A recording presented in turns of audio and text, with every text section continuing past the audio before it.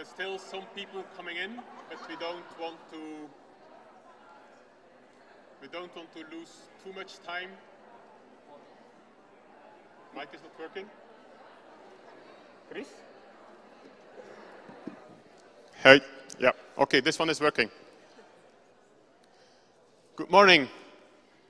Although some participants are still entering, we want to get started less or more on time. So good chilly morning.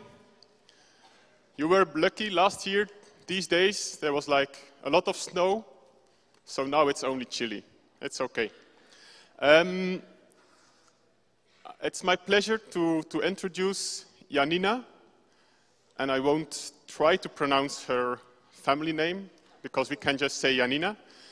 Janina is the, can I say the technical brain, or one of the technical brains, at least she has brains that she's steering, of this EWP project. And I think the achievements that University of Warsaw and the team there did are massive. And we are in a project, you know. And those of you who work in projects know this budget. Budget is always limited. But for Janina and her team, there's never an effort too much to make this thing happen. And I'm very happy that she will speak a little bit more technical, but she's one of those people that even if she has a technical background, she always looks at it from a user perspective. And I think that's a very important thing. She always asks questions to those people who might go very technical. But what about the IRO? Janina, what about the IRO? Yeah, thank you. But you used 5 minutes of my time. Yeah, but okay. Now I will have to limit myself. But thank you for the nice words. Okay, let's get started. I will try to be not too technical, because I understand that probably most of the audience is not prepared to look or does not see pleasure in looking into very technical details like XML files, XSD schemas, etc., etc. So I will try to avoid terms like APIs, although I cannot promise that I will be able to do that all the time. Okay, so there is some agenda. I'm supposed to explain you in a little bit more detail what the EWP network is, and also what kind of plans we have for the coming year and the coming years. So let's start. What is the network? We are talking about the EWP network all the time. However, what exactly is it? First of all, in my opinion, it is the design. By design, I mean network architecture, protocols, services, description of how that should work and look like. And to be honest, this design took us the most amount of time. So that was the most difficult part of the project, to find out how this technical backbone of the network could look like. Everything, whatever has been designed, is publicly available. So every one of you can go to GitHub, and there is a special part of GitHub which belongs to the project, and there you can find a lot of repositories with various pieces of the design and much more. If you look at one of those repositories, you will see that there is always a README part, which is kind of a high-level description of what this repository contains.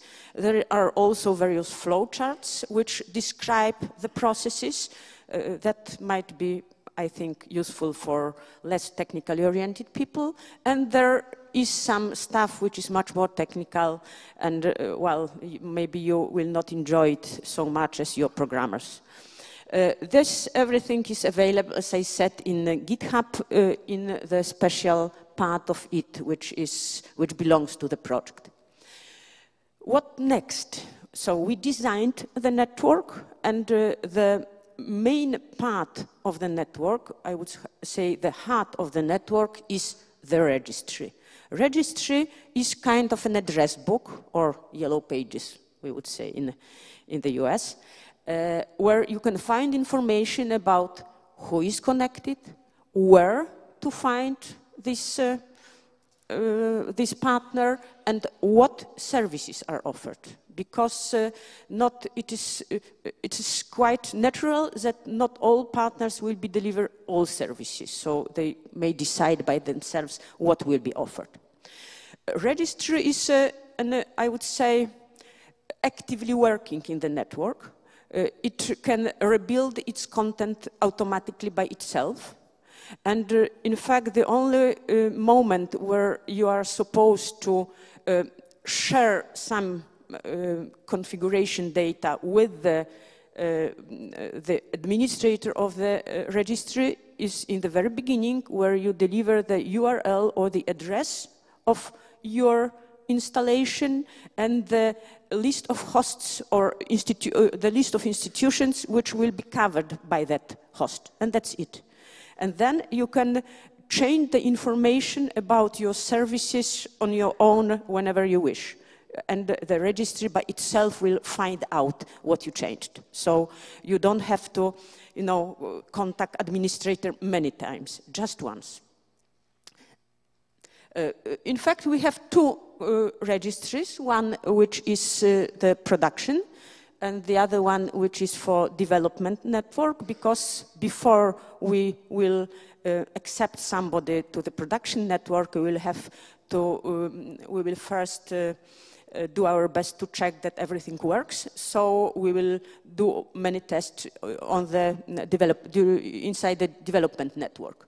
Also, what is important, eventually the production work, because the production registry really has to be highly available, so 100% of time we have to be able to access information which is there. So we will design some solution which will assure us that the registry will always be available, like making many instances which will be synchronizing automatically, or making each of the production registers instances standalone and rebuilding their contents by themselves. But this is yet to be designed. At the moment, probably we don't need such high availability, but pretty soon it will be needed. Then, we already have the registry. Then we need those who will be using the registry. We need institutions. Institution is connected to the network by something we call connector. So there will be a piece of software which will be a kind of the agent of your student information system in the network. So your student information system via this agent will be connected to the network. This agent should implement at least some security protocols, because the data has to be securely passed through the network, and also it has to respond to the questions sent by the registry, and because of that it has to implement so-called discovery service, or we also call it manifest file. It may be active, it may be static, doesn't matter, it's up to you. However, the registry has to be able to send the question, what services do you offer, and give the answer back. So those two are a must. All the others are up to you. You may start with something very simple, but then add some more business-oriented APIs, those which will help you with your business processes in your IRO. The construction is maybe various institutions may prepare their hosts in a different way. There may be one host hosting just one institution. However, probably commercial providers will be delivering or attaching to the network the host, which will cover more than one institution, as you see here. And each of those institutions may deliver various numbers of APIs. So the design is rather flexible, and it's up to you whether you will be just a standalone host in the network, or you will be sharing the same host with other institutions. The registry, as I said, will be asking those hosts what services and what institutions are being served by that host. When you see the red in the top, it means a little bit more technical. So some of you might just close your eyes if you don't like things like that. This is part of the content of the registry. So inside the registry, we have just the number of the list of URLs.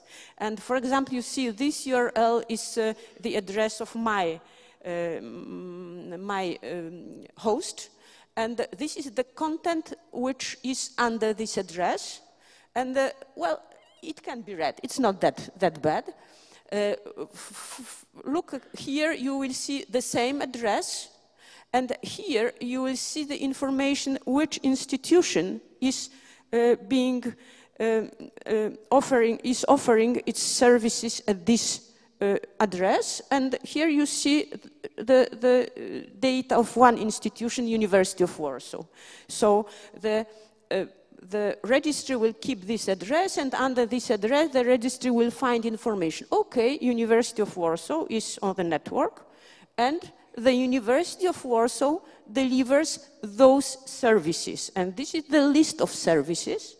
Well, this is kind of a technical description, but when you look at the address of the registry, you can do that. There is a web-based interface which can show you the list of services delivered by each institution in a nicer way. Kind of a table where this list is much longer, and this is the list of services or APIs, and you can see immediately which institution supports which API. And you can also see that some institutions do not support some of the APIs, and that's fine. They may don't like them, or they may be delivering them in the future.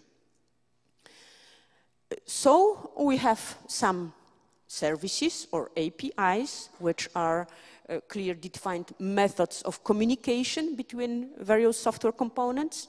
We have various APIs, though primary network APIs, which are for being part of the network, general purpose APIs like institutions, organizational units. You have seen the presentations of those APIs in action yesterday during the demo session. There are also much more mobility-oriented APIs for sending agreements, outgoing and incoming mobilities, nominations, transcript of records, learning agreements, etc.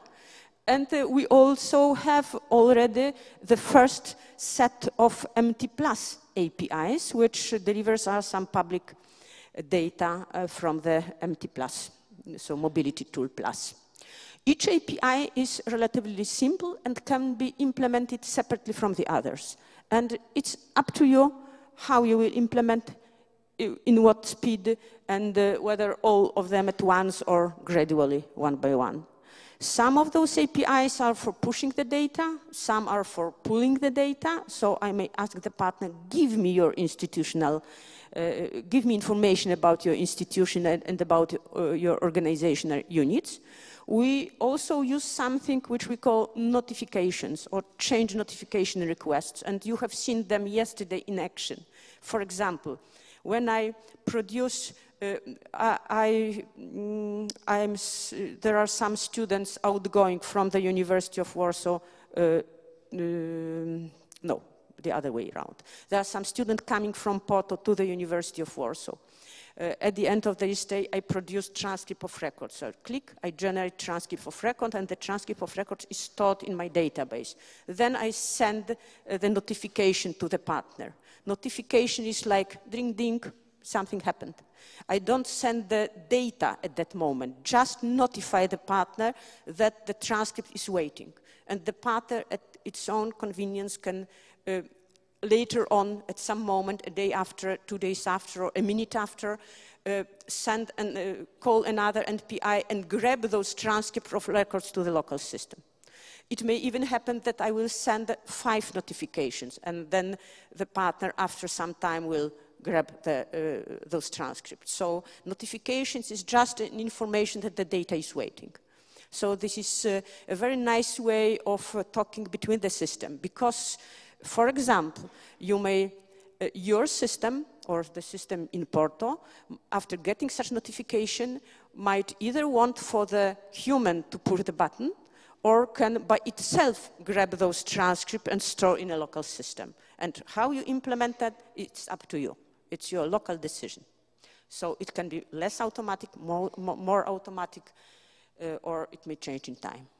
So what else is the EWP network? A client part. I said already that we have design, that we have the registry, that we have the server side, and some of our partners started with the server side, not yet being ready with the client side. Because to have the client side, you have to really think how your local processes go on and how they might be supported by some IT procedures. When you design your client, you are designing the places or in your interface where you will put those EWP notification download buttons, or buttons like get data from EWP, or anything else.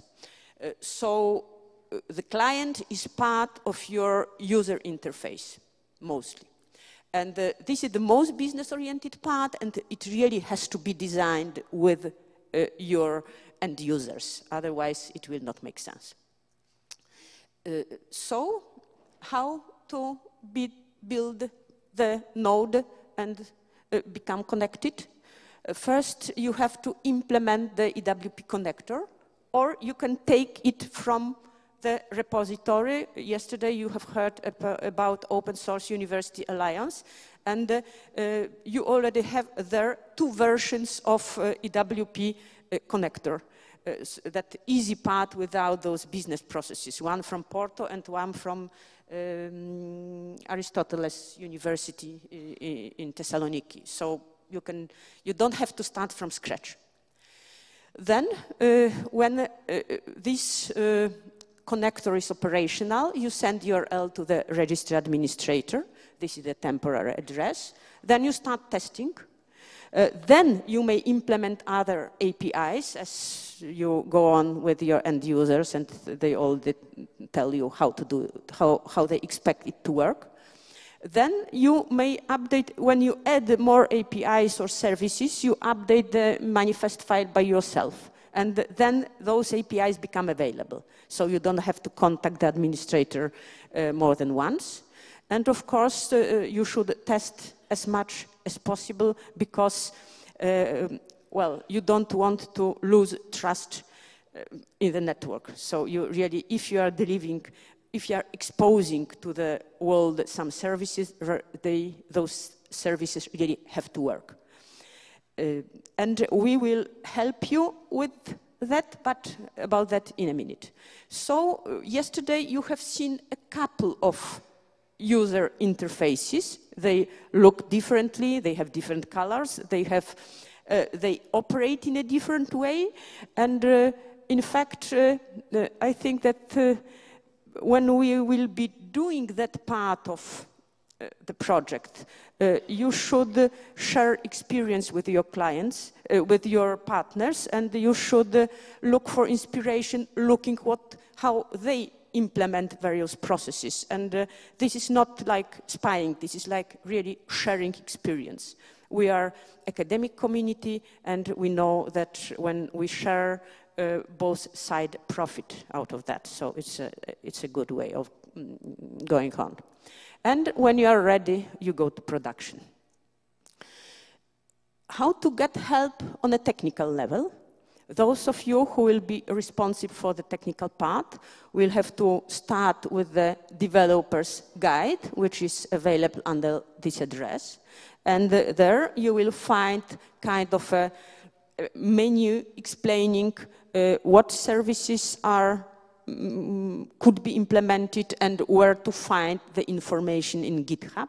So these are mostly links to GitHub.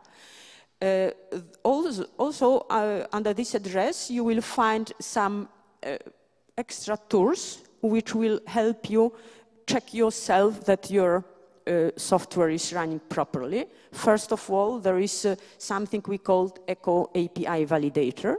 You can give URL of your installation, push the button, well, even without just enter, and then the thousands of tests go on, checking whether your software is running, and in a couple of minutes you get the information about the result of each of the tests, and it may be either success or some notice that something, well, it's okay, but might be done in a different way, or you get the information about the failure and the reason for that failure.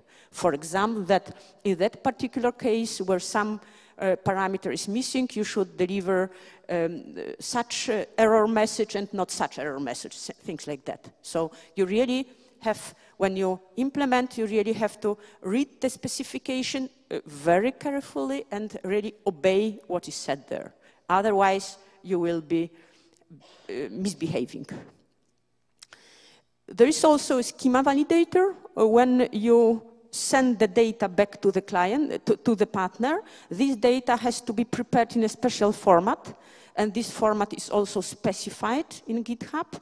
And you may, using this validator, you may check that this format is correct before you start sending it to the clients. And again, it's quite nice if you do it beforehand and not start, pushing the data to your partner, which is not properly formed.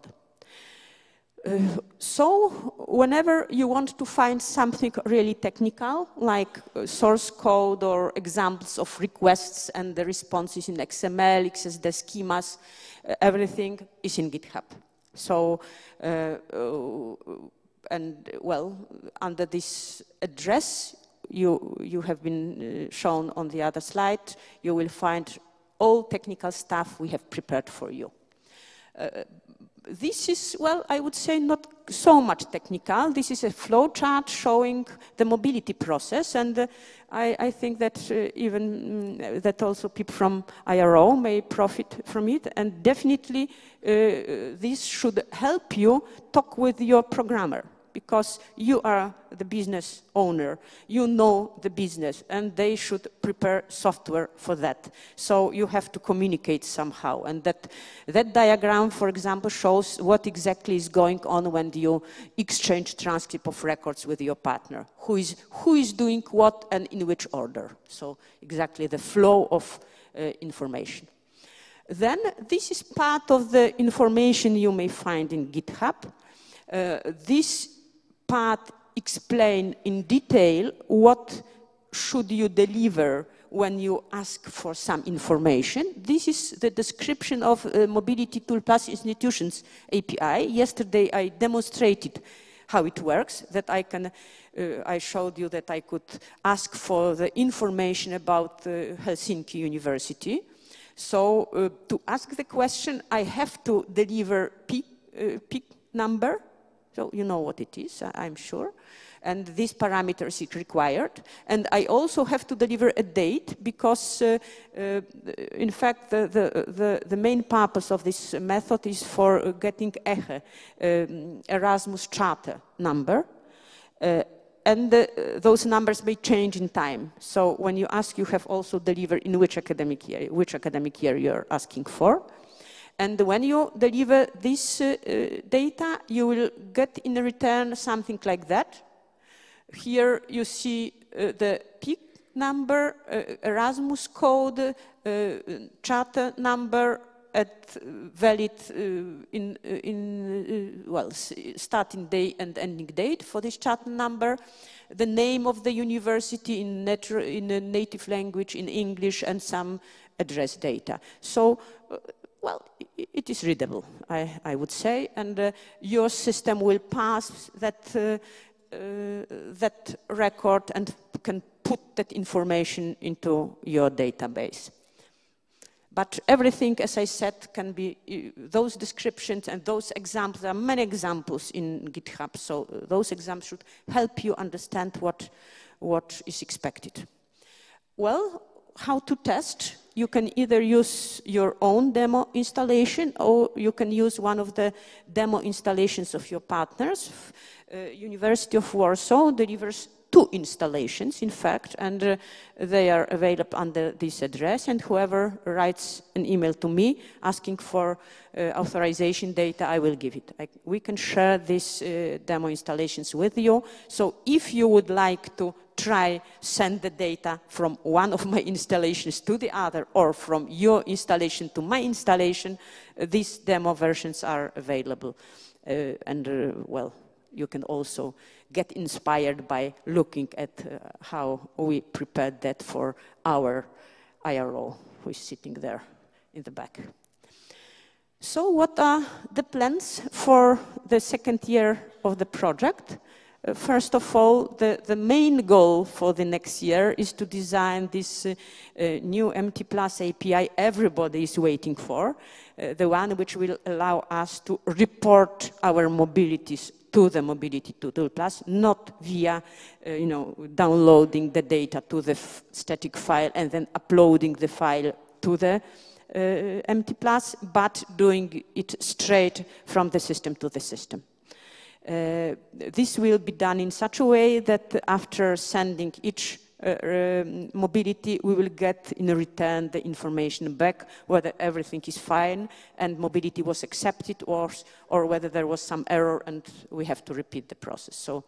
So I hope that it will really make your life easier with reporting. Then the second important task waiting for us is great conversion. We know how to do it because Egracon's project not only built standalone web-based application for great conversion, but also has already an algorithm on how to do, showing how it can be done. So we will reuse that algorithm, but will allow you to get the grade from the partner and either convert this grade locally or ask your partner to convert that grade at the partner's site. Either way may work. We will be designing it pretty soon, so if you would like to have your opinion, give us your opinion, just join the discussion. Then we also think about other services which might be of use, like sending transcript of records without the mobility context, by which I mean that we would like to send the transcript without beforehand sending nominations. It may happen, for example, we may want to send transcript to some free movers institutions, not necessarily those who are part of the Erasmus Plus project. And in that respect, we might want just to send transcript without exchanging nominations earlier. We also think, because at the moment, transcript of records is only the only place where we deliver the data and the embedded PDF. But we think that also learning agreements, it might make sense to send the learning agreements as data and additionally as PDF to just be able to display it quickly. Also, we think about preparing some extra methods for handling sets of courses which are exchanged between institutions to make it easier for a student to work on a learning agreement. Also, we plan to add much more automatic testing, so that not only ECHO is can be tested automatically beforehand, but also the other APIs. So we are working on that, and pretty soon we will be expecting that every partner will go through all the automatic tests before the partner will be accepted to the production registry. If you would like to be part of the design process, you should join us as soon as possible. Do not wait. Look at what is described in GitHub and tell us which scenarios are missing, which data which extra data you would like to exchange, etc., etc. We really need the opinion of partners to to design it properly. What are the other plans? We think about exchanging diploma supplements. In case of transcript of records, we use a so-called ELMO format, which was designed during one of the other digitalization projects of the Commission, MREX. And soon the ELMO format will be upgraded to the new version, and this new version will support diploma supplements. So this is also possible that we will be exchanging diploma supplements if there will be the need for that. Also, we start thinking about, well, maybe universities might also deliver some publicly available data like MT+. Of course, when we send nomination, we send them to particular partner. However, we might have in our repository a set of nice data which might be interesting for your partners or anybody, like some statistics for ranking providers or some global dictionaries. Universities are usually very proud of their achievements. So if that achievement would be described in some more formalized way, those ranking providers might just grab those information from your server without disturbing you and asking you in person to deliver that data.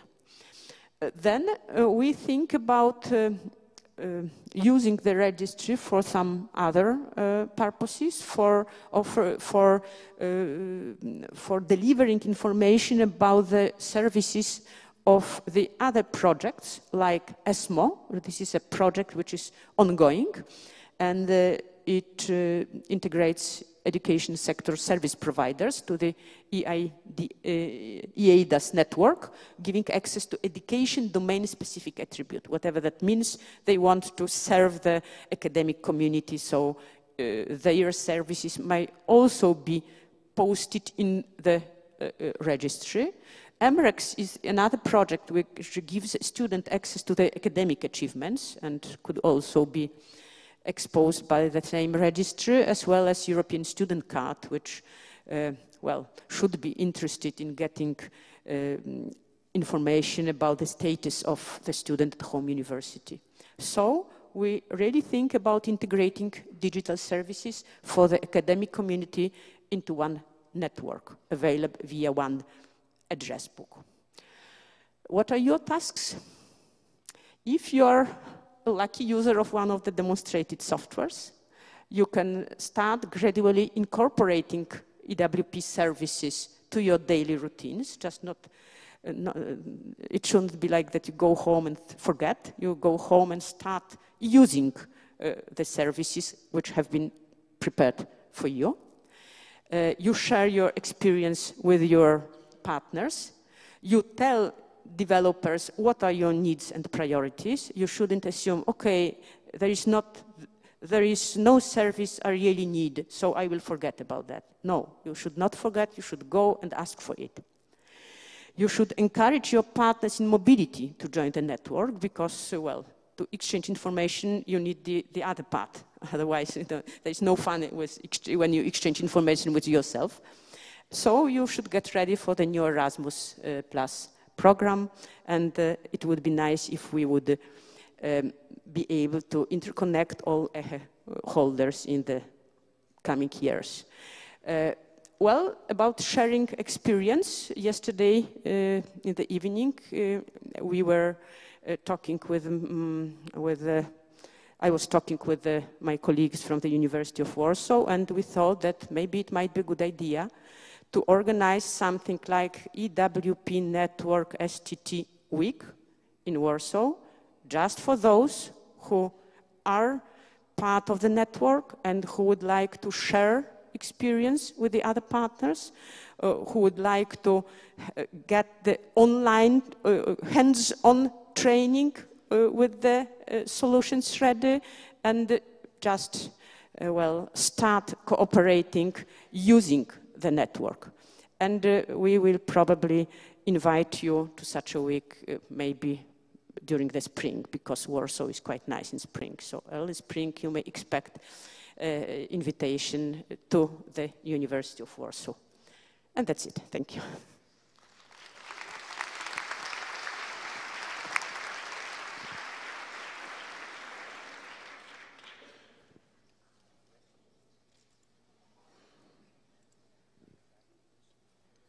No time for questions. We keep them for the coffee break, because we also need to talk about how to join the EWP network in practice. And I will talk about joining the network, because EWP, as you already saw during the last day, yesterday, and also today, it's a lot of things. It's an umbrella for a lot of things. So it's a project. I won't talk about joining the project, but I will talk about joining the network, the thing that Janina just explained. And later, Stefan will also give you an overview as how we try to have EWP as a hub for a lot of digital solutions. I won't focus on that, so my presentation will be about joining the EWP network with your institution. First of all, it's very important to understand the situation in your university, and that's something that each of the individual institutions will need to look into. What's my situation? Do I have software prepared by my own institution? Do I use commercial software? Maybe I use Excel sheets whatsoever, so that will be a crucial question. And then secondly, I will talk a little bit about the two-tier admission procedure, where we have a level of authentication and as well a level of technical admission. And Janina already referred to different tools that we have in order to do automated testing, but also testing with some demo installations in Warsaw or with other partners. So that will be the outline of the presentation. And I start with a slide. I'm sorry for that. Once again, but of course, we need to repeat important messages. So this is the picture that came from the DISC research about the current situation in higher education institutions. Some of them are using commercial software. Some of them are using no specific tools. There's in-house developed systems. There's a small number of institutions indicating they had other solutions. Now, let's look at Erasmus Without Paper, which is now seen as the network, which is the central thing, the phone book, where we need to connect all those different systems. And then we have those institutions that don't have any specific IT tools. We have some institutions, and it's not really commercial, it's more student information systems developed for a consortium of universities. We had some examples yesterday, like the one with Sigma, the one from Warsaw. So they are not strictly commercial, it's also not in-house, it's like a combination with an association of universities joining forces, developing software for a group of universities. Which makes sense, because you can cut some costs, but of course you also lose some flexibility. It won't be 100% tailor-made, but that's of course always the case with software development.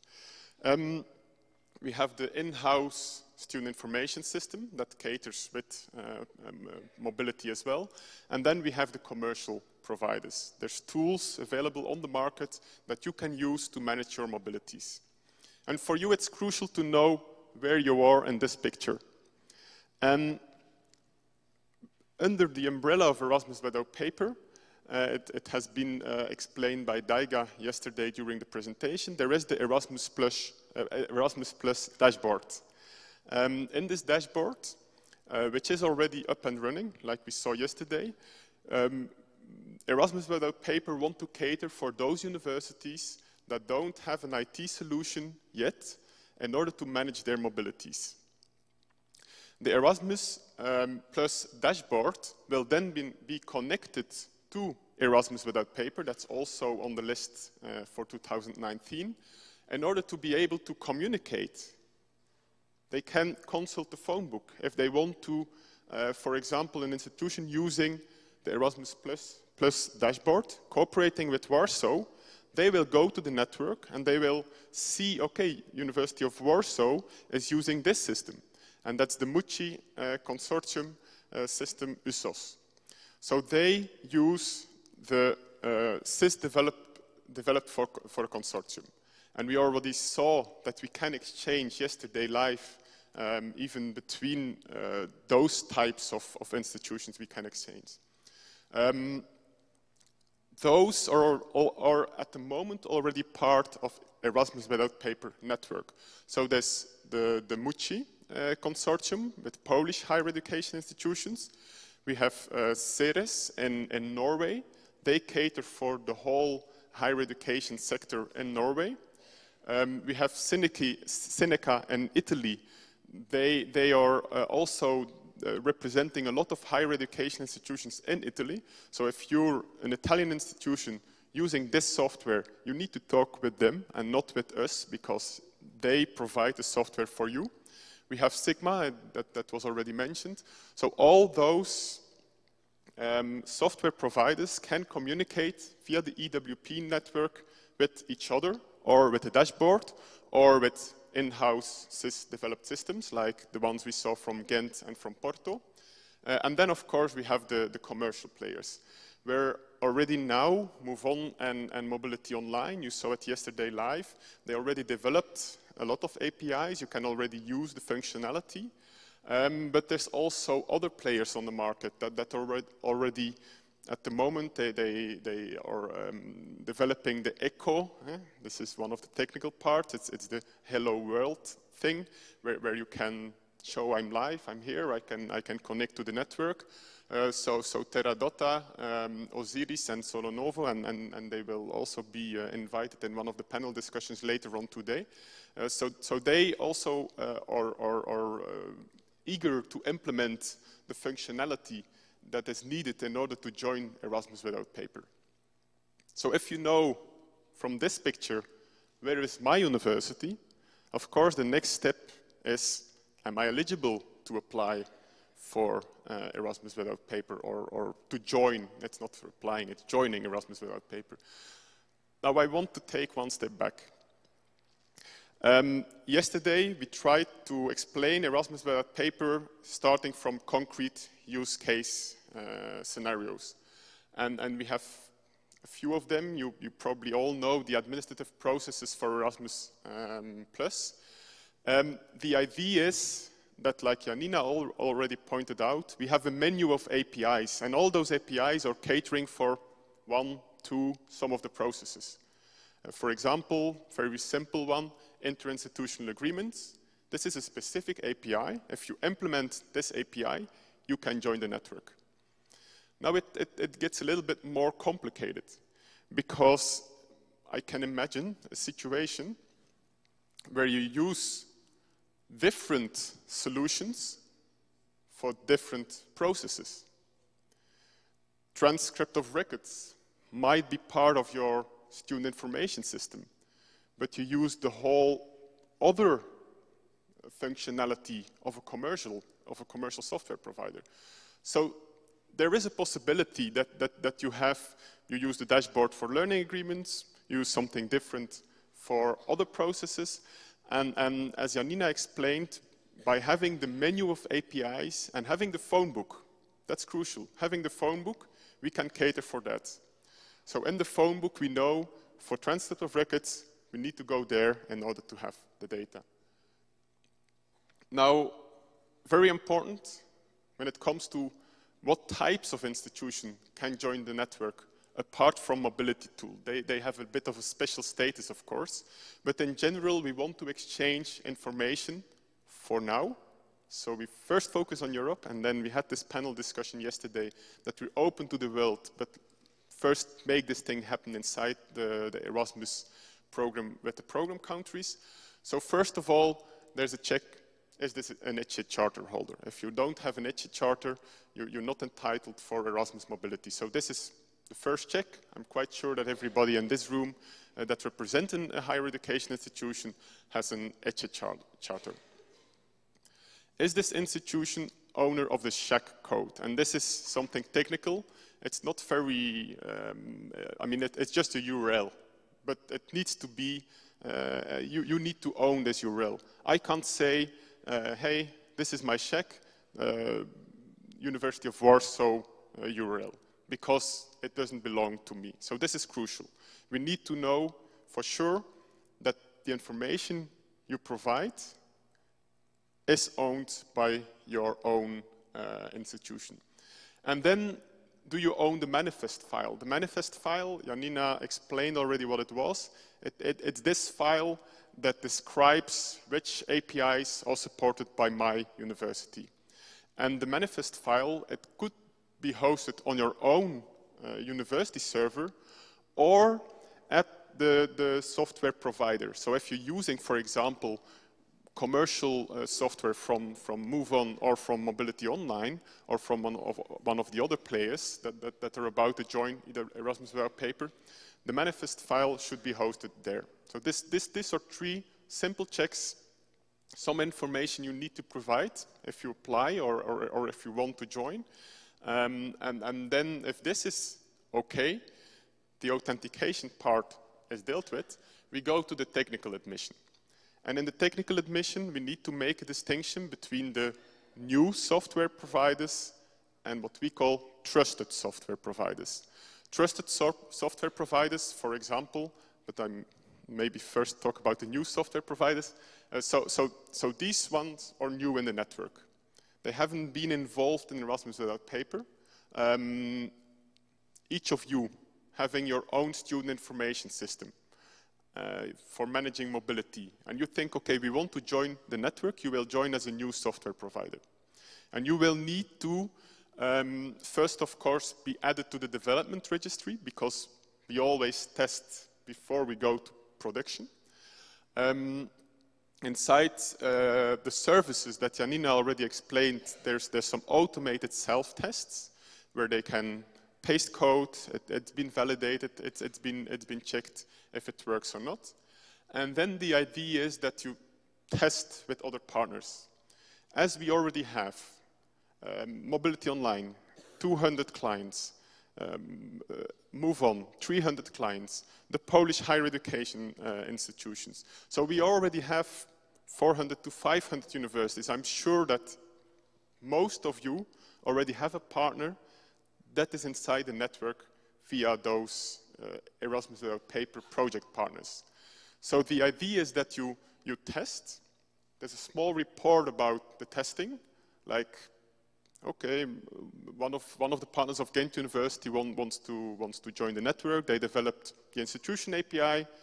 You ask me like, hey, can you fetch the data? Do you, if I change a contact, if I add a contact, does it come true? Like yesterday, might have gone wrong.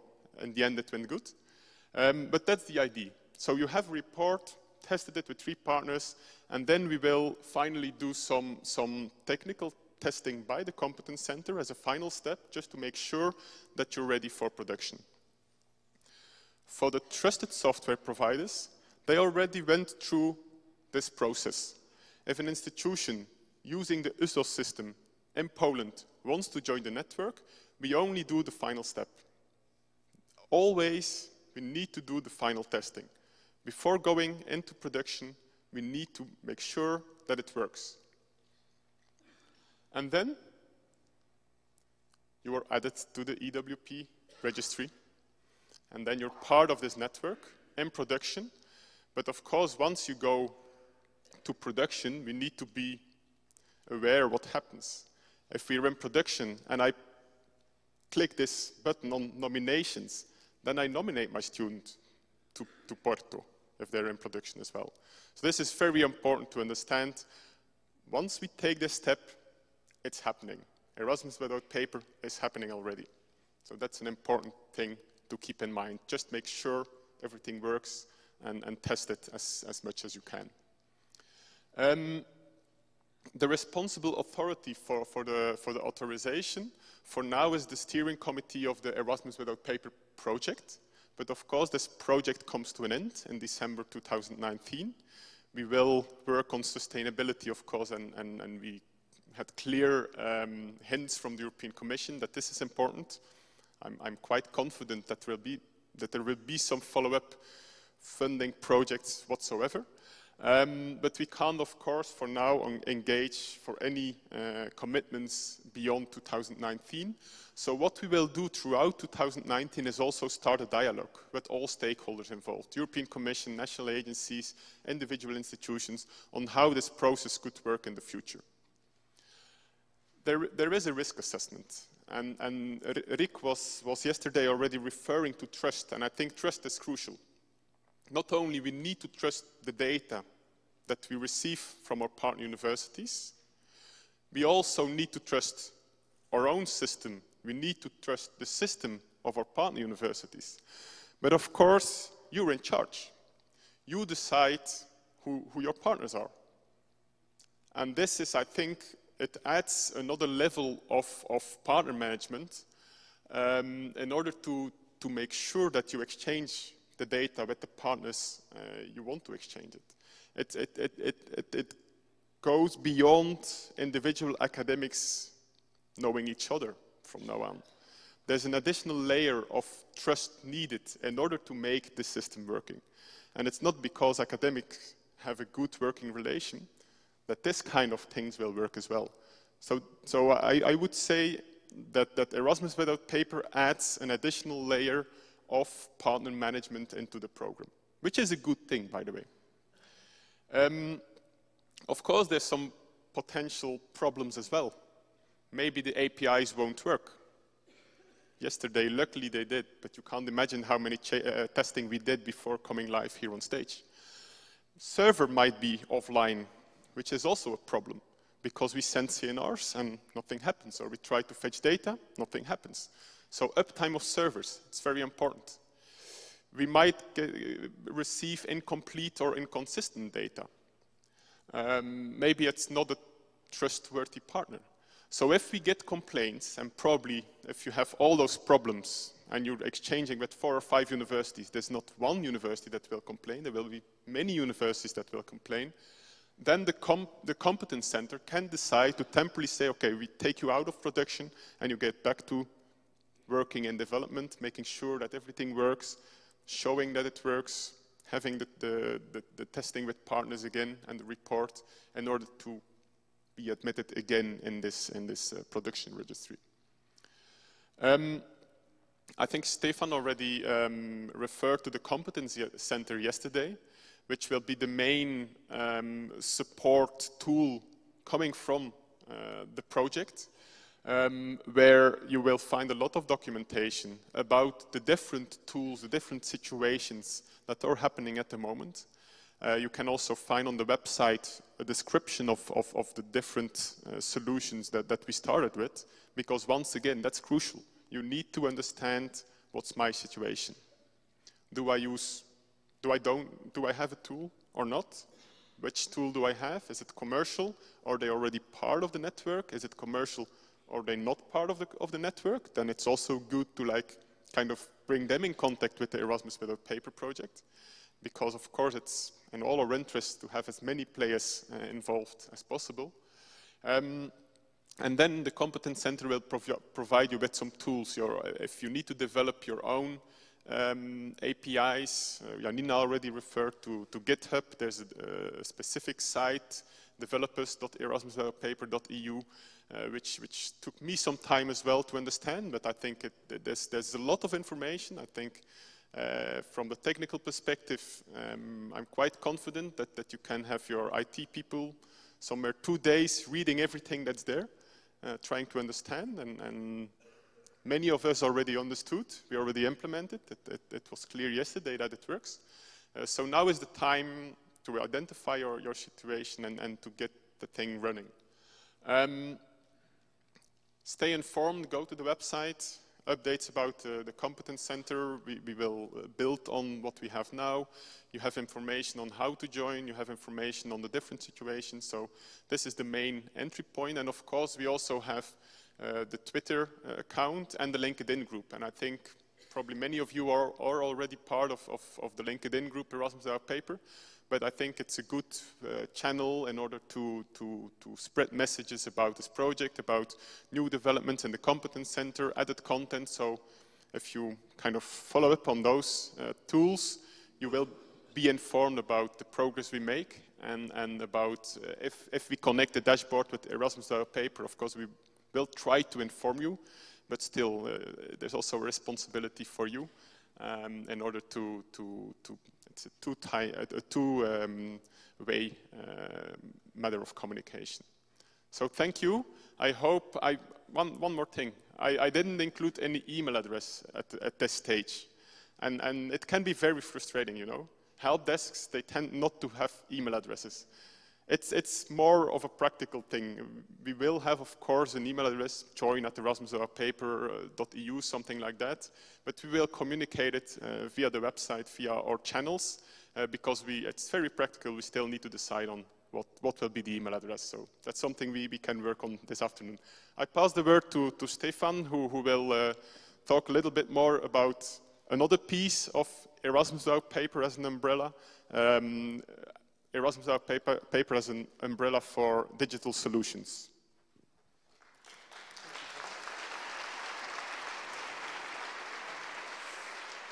Yeah, you can take this one out for a second.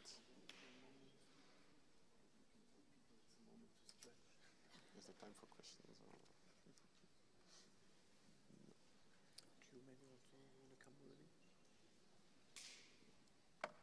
Could I maybe, hello. Technique, yeah, perfect. Could I ask the colleagues Jean-Paul Romigas and Christina Elmer also to join me on the stage already? Which one is it? EWP head. And do you want this computer? This one is it's on the internet, so if we want to just put it here. Yeah. Do you maybe want to take a seat? Briefly Hello, test. Okay, we're all set up. Perfect. So, wonderful good morning to all of you.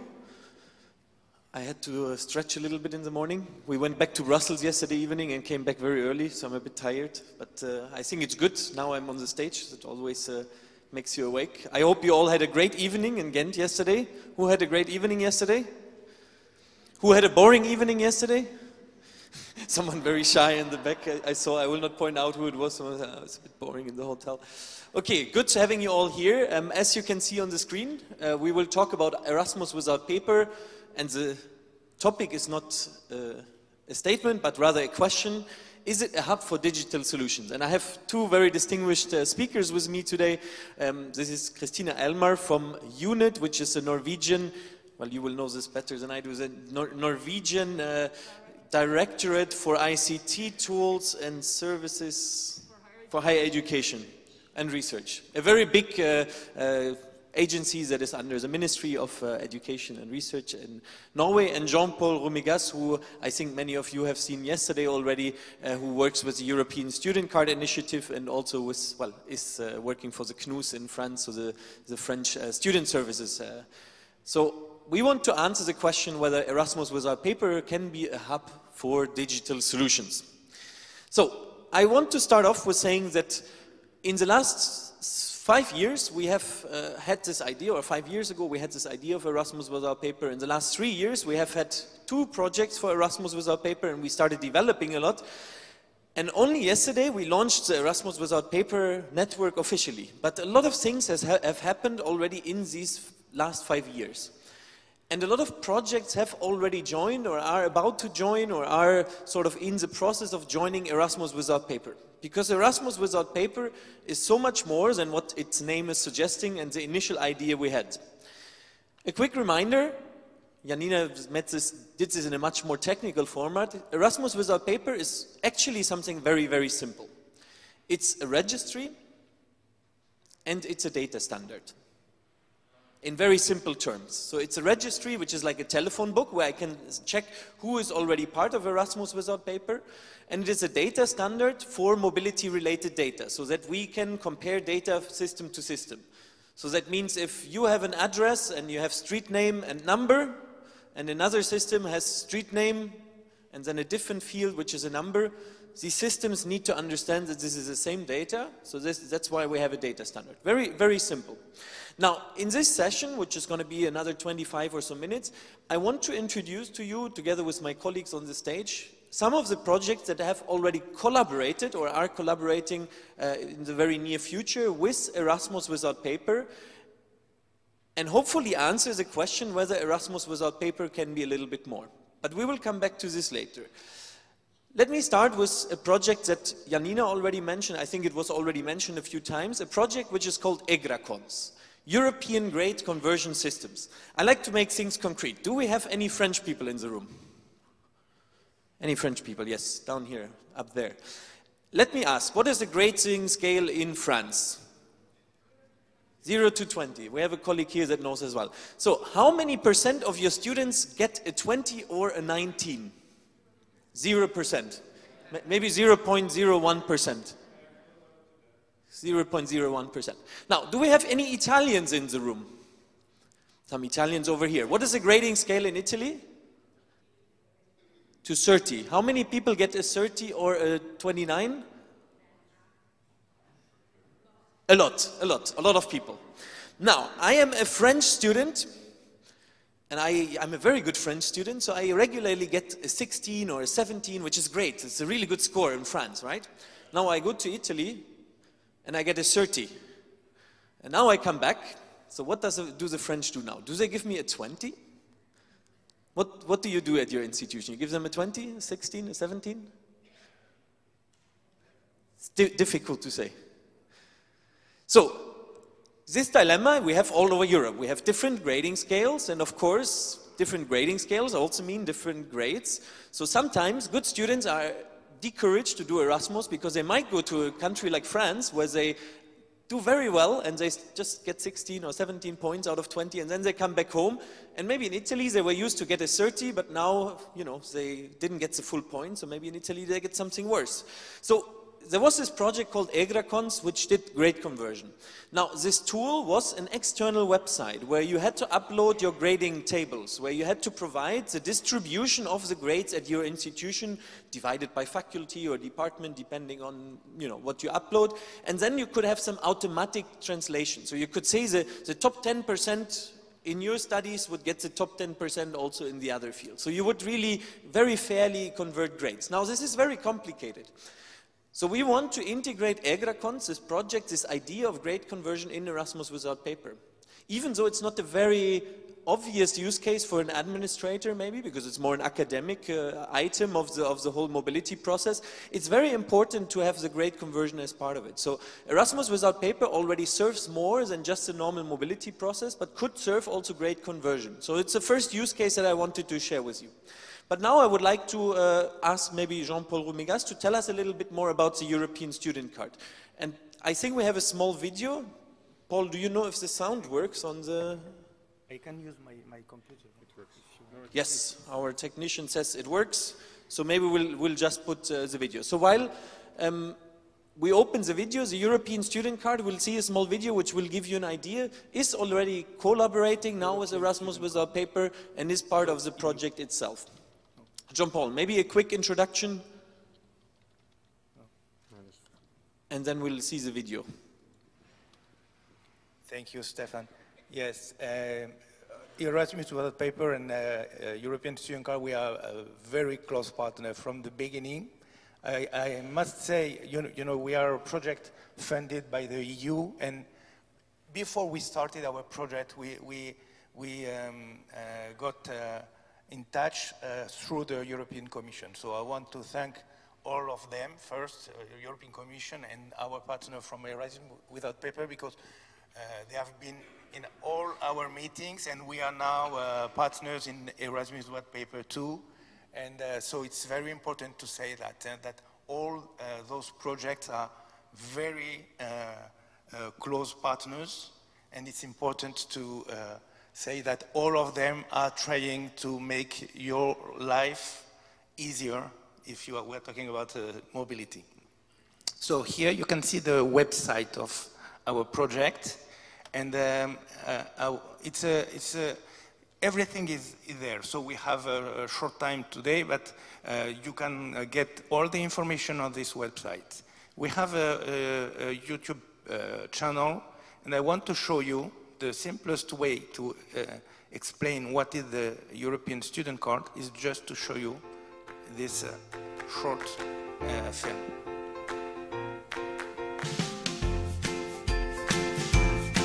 Since autumn 2015, the The European Student Card project has grown and become established between different student service networks in 4 European countries: France, Germany, Italy, and Ireland. Its goal? To provide a European dimension on the current student card, thus facilitating student mobility. The European Student Card is not a new student card, nor is it an additional student card, but simply each institution's current student card, adapted to take on this European dimension. Student card ownership remains unchanged, with each card still issued and owned by the higher education institutions. During the pilot phase, the partners involved in the project implemented a digital platform that allows the exchange of student data between information systems of the higher education institutions. Each card manufactured has a card number on the platform, called European Student Card Number, or ESCN. This number, printed on the student card as a QR code, allows the higher education institution to check the status of the student. A European Student Identifier, or ESI, is created, using the student number of the student's home institution as a base, with additional elements added to ensure each ESI is unique across all HEIs. The database requires only 3 elements: the European Student Identifier, the ESCN, and the student's email address. The email address can be removed or modified by the student, thus guaranteeing the protection of each student's personal data. The student has full control over his personal data, even if he opt-ins initially, and his data has been sent to the platform. The student can decide to remove his data at any stage. The ability to verify student status facilitates access to different services, which is useful for the student mobility. 3 types of services have already been tested and developed during the pilot phase. Access to the university's library and book borrowing.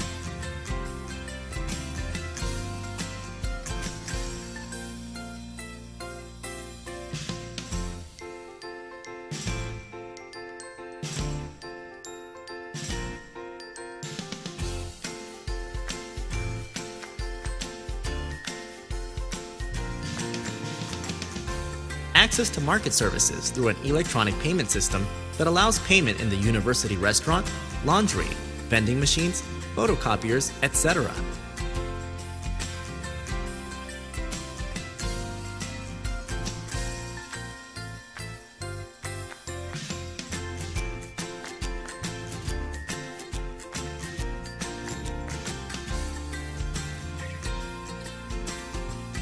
And the digitization of every administrative papers. All data exchanges are done digitally and securely. The Erasmus program in particular will be completely digitized thanks to the Erasmus Without Paper project. To recognize a student card as a European student card, a visual element represented by a holographic logo is printed on the card. The presence of this logo means that the student has become a European student. The QR code, which holds the ESCN, allows the service provider to query the platform easily and check the student's status.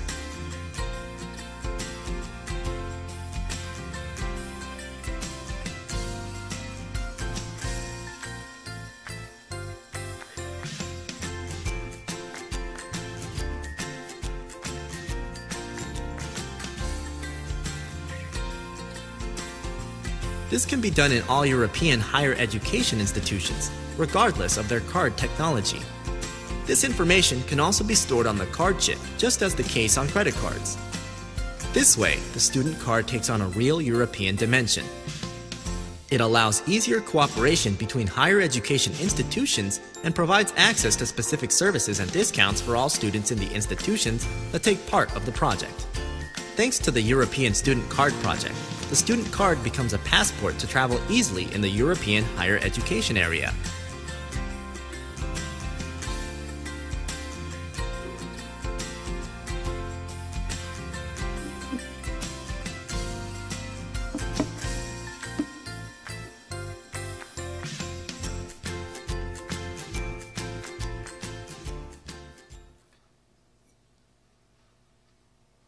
So I think this is a good summary of the project. I would say that as Vanessa de Biesenton said yesterday, you know, the EU leaders in Gothenburg last year, at the end of 2017, just stated that for them the two priorities for higher education in Europe were the European Student Card and doubling the Erasmus Plus project. So it's a very, let's say, a project that all policymakers consider as a priority in Europe. Then we had last month of May in Paris the ministerial conference of the Bologna process, and the 48 ministers of the Bologna area stated also that the European Student Card has to be generalized in Europe.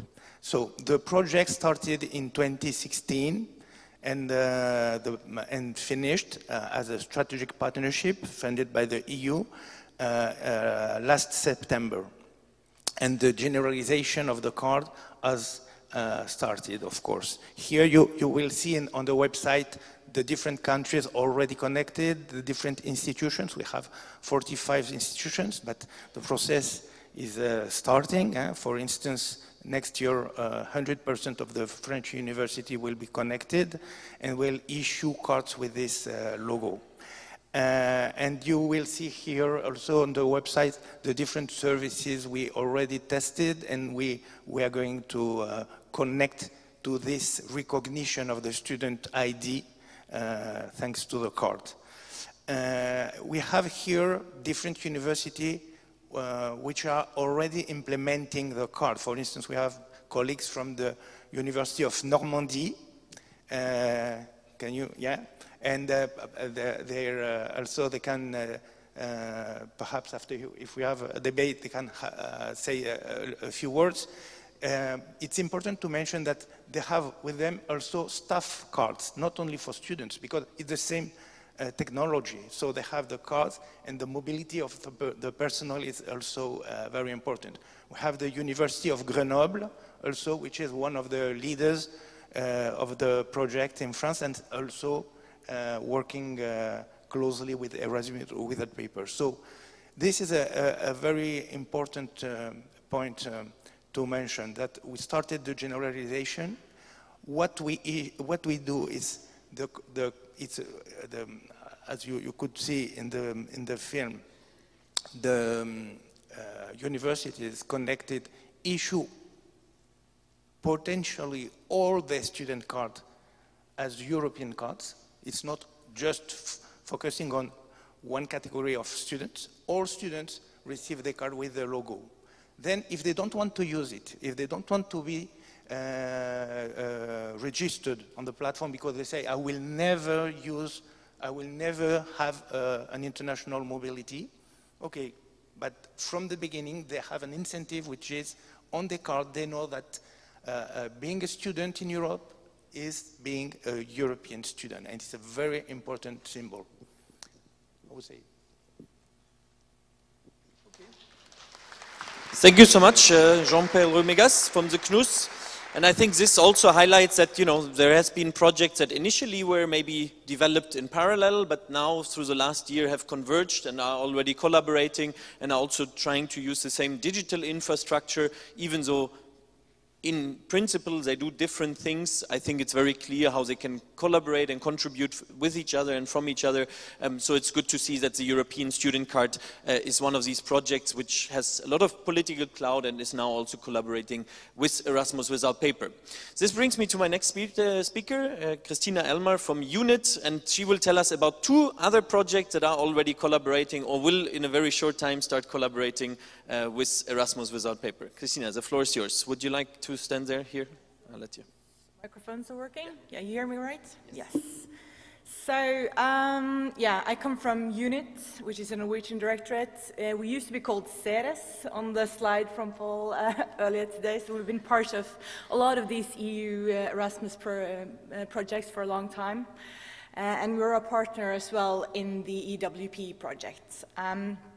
And today I'm going to say a few words about the MREX project. There used to be also Erasmus Plus projects, and that are now in regular production as a network and as technical solutions. So MREX is a general solution to enable students or former students to share and access their educational data, especially data about their courses, their grades, their diplomas, and so forth. It's an open network where the owner of the results, so the student or the former student, is the one that is accessing their data and sharing their data with other institutions or workplaces or whomever they want to share their data with. And the MREX network is really focused on security, and it was really important for us that this network was GDPR compliant. And the whole sharing of data is based on a standardized format, the ELMO format, which enables sharing of diplomas, soon diploma supplements, and also transcript records. And that is the same standardized format that is also used as part in the EWP projects.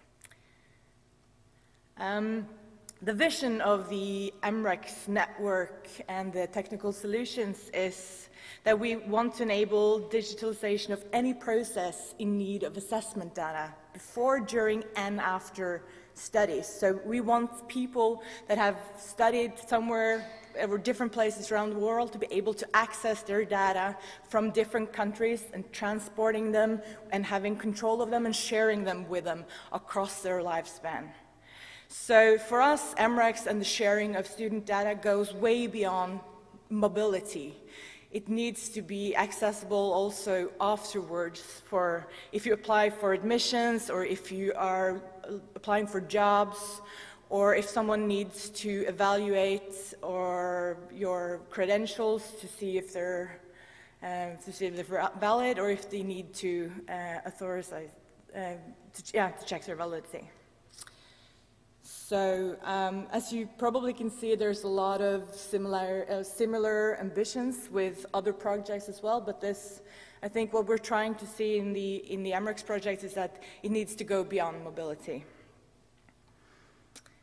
And then I'm also going to say a few words about the ESMO project, which has been mentioned a couple of times over the past 2 days. This is a CEF project, so Connecting Europe facility.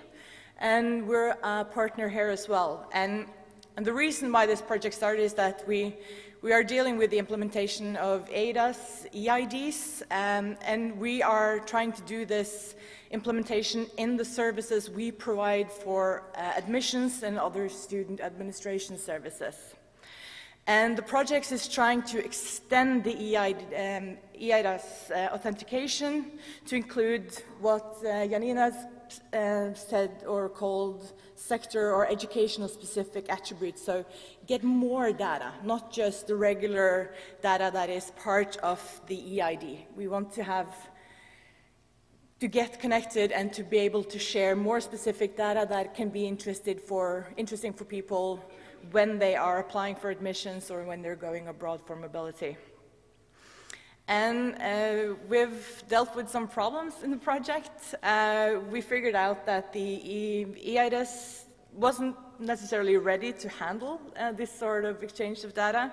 So we need an alternative approach in the project. So then we looked to the EWP project and the infrastructure built there to see if we can reuse some of the technical solutions that are working there and some of the logic in this project to build on that and also to secure more or better sustainability for this project as well. It's still ongoing. It's a bit experimental at the moment, but we already have some results. So for instance, in Norway, we are currently implementing EID authentication into all our web applications used for students, so for admissions and for student administrations and for nominations, I think, as well. And we will reuse all these technical infrastructure to implement them in the MREX clients we are using as well. So we are really trying to connect all these different projects we are a part of. So, and I would like to end with a few words about cooperation. Because what we see when we're dealing with or being a partner in all these different projects and looking at everything that is happening in so many different Erasmus projects and CEF projects is that we have so many similar needs or goals. And for instance, for these 3 projects, included the EWP, we use more or less the same data standard. We use the ELMA standard, and we should definitely cooperate to further develop this standard. So there is this, we can communicate with one another, and we also need to make this a standard that other projects in the future can use, so they will be interconnected. And as Janina also said, there's a definite need of a common registry. So we don't, in every project, have our own registry that we are spending a lot of time refreshing and maintaining. And I also think we have a lot of similar needs in regards to dissemination. We have, to a large extent, the same stakeholders, especially at the higher education institution, national agencies and other governmental agencies. And I think it will be very wise that all these similar projects disseminate together in one way or another, so we doesn't compete, because I don't think competition between these projects is very good for sustainability. We need to cooperate, and we need to create user-friendly and holistic ecosystems of IT tools so that the universities, employees, and the students and the staff, academic staff, get the best tools and the best systems to help them in their day-to-day life, day-to-day studies, and life beyond studies. So yeah. Thank you so very much, Christina. So yet another tool that you've seen really converges, and well, even though it's a little bit technical, I hope it really highlights the strengths of working not top-down but bottom-up, and having the sector collaborate and working together to strive for a similar goal, which is digitalization of systems and working together on an infrastructure that, as we've seen with these 2 projects and also with the AgraCons project that I mentioned earlier, can use the same infrastructure, have similar targets, similar dissemination. So it is really good to collaborate, and I think we're on a very good way towards this. Now, I want to show one more project, which is a project that is, well, actually Paul should do this presentation, but I'm just taking his spotlight now, is led by the University of Ghent, which is called Aquatic. And as you can tell from the name, online quality assessment tool for international cooperation. So what this tool does is that it allows to measure the quality of university partnerships. All of you have interinstitutional agreements. I know when we did the desk research as part of this project, we saw that some institutions have more than 2,000, some few institutions even more than 3,000 institutional partnerships. And very seldomly they know what is the quality of these partners. So this project is trying to use existing data. So for example, data that comes from the participant reports of Erasmus+, but also data that you have, for example, the data that you upload into the Mobility Tool Plus, to analyze the quality of your current partnerships. And let me be a little bit more concrete.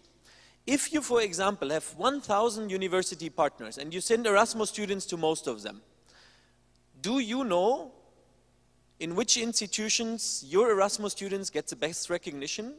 Or maybe which institutions give the least recognition to your students? These are questions that I think every international relations office should ask itself, and we try to build a tool that can support this and give sort of a visualization of some of these elements of quality of university partnerships, and then helps you to really do data-informed policy decisions.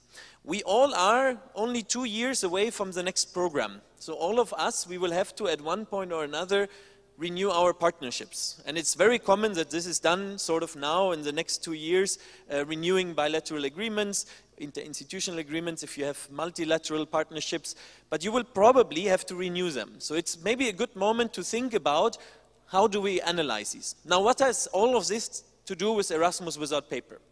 At the moment, the way the tool works is that it uses the data that you upload to the Mobility Tool Plus. But you still have to manually upload the same data also to the Aquatic tool.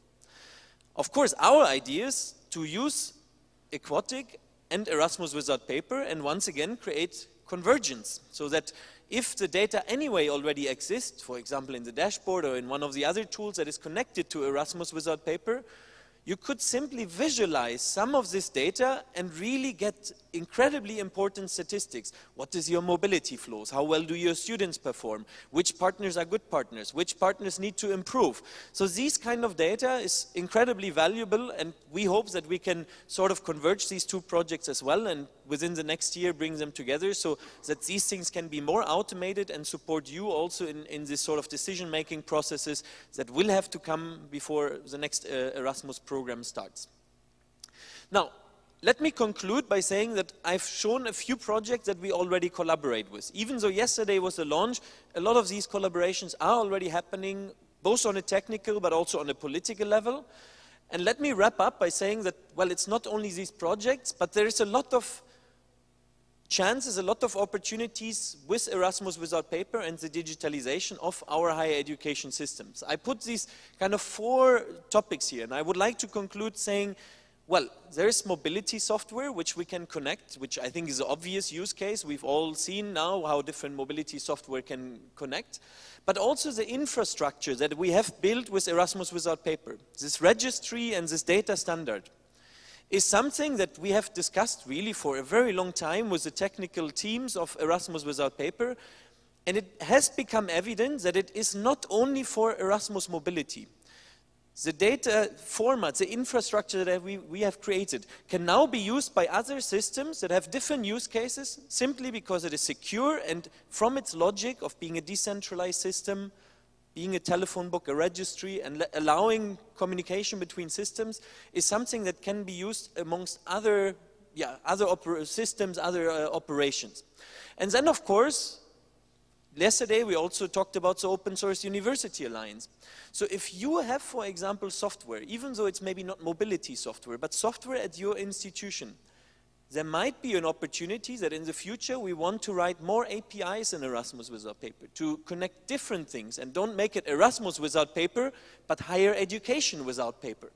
So that we can make sure that slowly we use Erasmus as an example or an exemplary process of digitalization and bring other processes in higher education in a digital age, not only Erasmus in itself. And then lastly, and I think it's something that we always neglect a little bit, and I just said it, but I want to repeat it once again, data-enabled policy making. A lot of decisions nowadays in higher education, and every one of you that works in higher education knows this, is done very often out of gut feeling or sort of, you know, let's see, we can probably figure out who's our best partner and what collaboration we need and, you know, how do we design our degrees. Digitalization is not only, even though it's very important, and I think we highlighted this throughout the last 1.5 days, is of course about mobility and making it easier on the administrators, making better quality for students, but it is also about data. When we have big number or big amount of data, we can measure things that we can't even imagine yet. Why are Google, Facebook, and so on all free? Because they use data, and they use this data to make decisions on political issues, on issues that are so relevant that if we think we have all the data about Erasmus, we can understand much better how interculturality works, and we can give all this data to researchers at our institution. You see, I'm dreaming a little bit big and into the future. But I want us to be aware that the digitalization is not only about administration, it's also about data. And data-driven decision-making should be the goal of every institution that wants to strive for excellence. So with this being said, I conclude, and I did something which Paul just said, we shouldn't put emails on our slides. I put my email there. You can feel free to write to me, but this being said, I think I already went a little bit above my time. Thank you so much to our speakers, and thank you for your attention.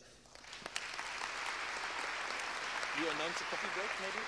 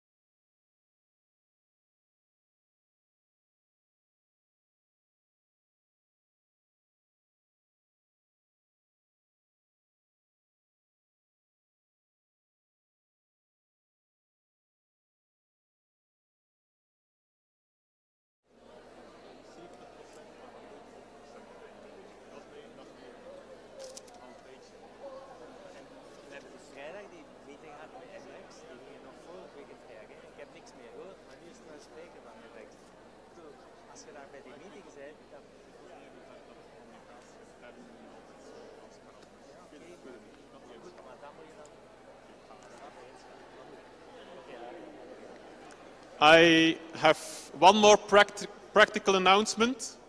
Many of you already asked about presentations. You saw the link to the website. On the website, there's a tab Competence Center. There you will find downloads, and we will try to upload it as soon as possible before the weekend. So you have all presentations available. The next session, and I won't talk too much about it because Valère will be the moderator of the session, is EWP as the new norm for third-party solutions, ? Valère, you will introduce the panelists. Yes, shall I do so? Yeah. Okay, so we have a very distinguished panel today. Gerald Mauberger from Mobility Online, SOP. We have Girish from QS Unit Solution, who are responsible for MoveOn. We have Carmen from Spain, Sigma. We have, of course, Janina, our technical leader with Mucci in Poland. And we have Ruud Haverlach, who is from Osiris, which is a Dutch system. And he is like the new guy in town. They can look at it from a point of view. We are now going to enter, whereas the others are already doing it. Okay. So I would like each of you to say, just in 2 minutes, more or less, what do you think of this whole process? How did you make the decision? How important is it to you? What do you see your clients are doing? Whatever you like, you don't have to deal all of it, but some of it, okay? And then we will have questions, okay? Good. Gerald? I start. So, yeah, everybody can hear me. Hello again. My name is Gerald Mauberger. I'm the managing director of the Austrian company SOP, and we are the providers of Mobility Online. I hope that most of you already know Mobility Online as a software for international relation offices. We have been one of the first participants in this project when we started years ago. So Valère contacted me and I saw, okay, there is a good solution maybe in the future. At the very beginning, I thought it was a, let's say, nice feature to our software, yeah, a nice add-on, and yeah, if we have it, maybe we have another sales point, a sales advantage to offer this. In the meantime, I have to say, it's a little bit a must-have as a software provider, because we get a lot of questions. Do you offer EWP? And as you saw it yesterday, Mobility Online can already answer this question with a clear yes. So we have implemented most of the APIs already. What you saw yesterday from our client, University of Bremen, is already available for all our clients right now. So maybe a short question, how many Mobility Online users do we have here today?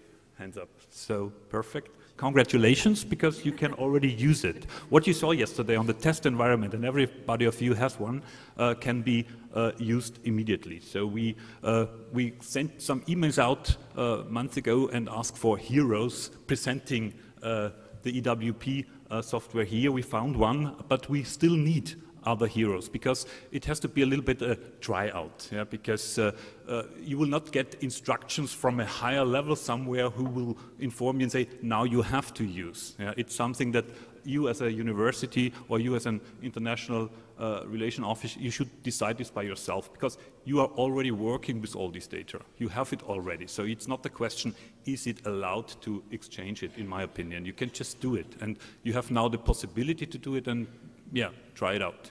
Yeah, and as a conclusion for us, it's still very important to be part of this project, and yes, I see a very good future for it.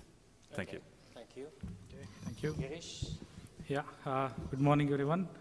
I had the products at QS Unit Solution for MoveOn. Erasmus without paper as a concept for us is Erasmus without problem for the IRO. We've been sold on this concept long before probably even Erasmus came in. We had something called e-nomination in our product. We built it up to a certain level in that. So we completely agree with this. I think this has to be the future, because I think I saw one of the pictures that was shown initially in the first session, first couple of sessions, a lot of paper at the desk. And for that to disappear, I think this is a very important step. And as I said, there are a whole lot of problems that can be solved. I mean, one of the biggest problem is the speed. I think someone used the word electron yesterday. Definitely that's something that's going to be there. Correctness of the data, the ability to be a little more agile, not be rigid with your students, to submit things by a certain time and have that flexibility because it's all digital now. You don't have to wait for the mail to go in and mail to come in back. I think all this is something that's definitely helpful. I'll end by saying 3 points. It's, for anything like this, people, process, and product. A product may be called IT here, and process probably called culture. That's what the word used here. All these three have to come up on a simultaneous level. Till all of them balance in some way, there'll be a bit of ifs and buts, issues, but I think this is the right step, yeah. Okay, thank you very much. Carmen? Hello? Yes. Can you listen to me? Yeah? Yes. Well, Sigma is a student information system that covers all the needs that the university needs to manage the processes, the academic processes. And we include the processes, the management of processes of mobility. And, well, for us, this project is important because for a long time, we are working with our clients, with our institutions partners, to have better processes, more efficient. And we understand that paper is a good tool to have more,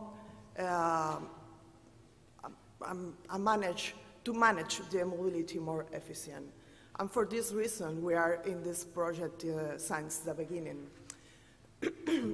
In fact, when we present the pilot to our clients, our institutions partner, they are very, very happy with the solution because they say that with the same solution that they have now, they can exchange information with other institutions just pressing a button. And for this reason, we think that it's important to be here and to be part of this project.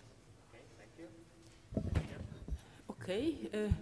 In fact, you have already heard about USOS, and you have seen even the screenshot from USOS, and you know that USOS is the student information system which is used by the University of Warsaw. This is not the whole story. The same system is used by 60 universities in Poland. There is a consortium which was launched by the universities, and the main goal of this consortium is to produce a system by universities for universities. So the university decided to produce the system by themselves. And I'm the product leader of this system. Well, we of course built EWP interface in the system. It is now fully operational. Yesterday, the node has been put into production in the University of Warsaw. So starting from today, we may start exchanging production data with the partners. So now the real work starts because we are technically ready, but now we have to make our end users ready to use the tool we have developed for them. And we have some plans for the coming year. I have already took part in a couple of conferences inside Poland showing what we are planning to do.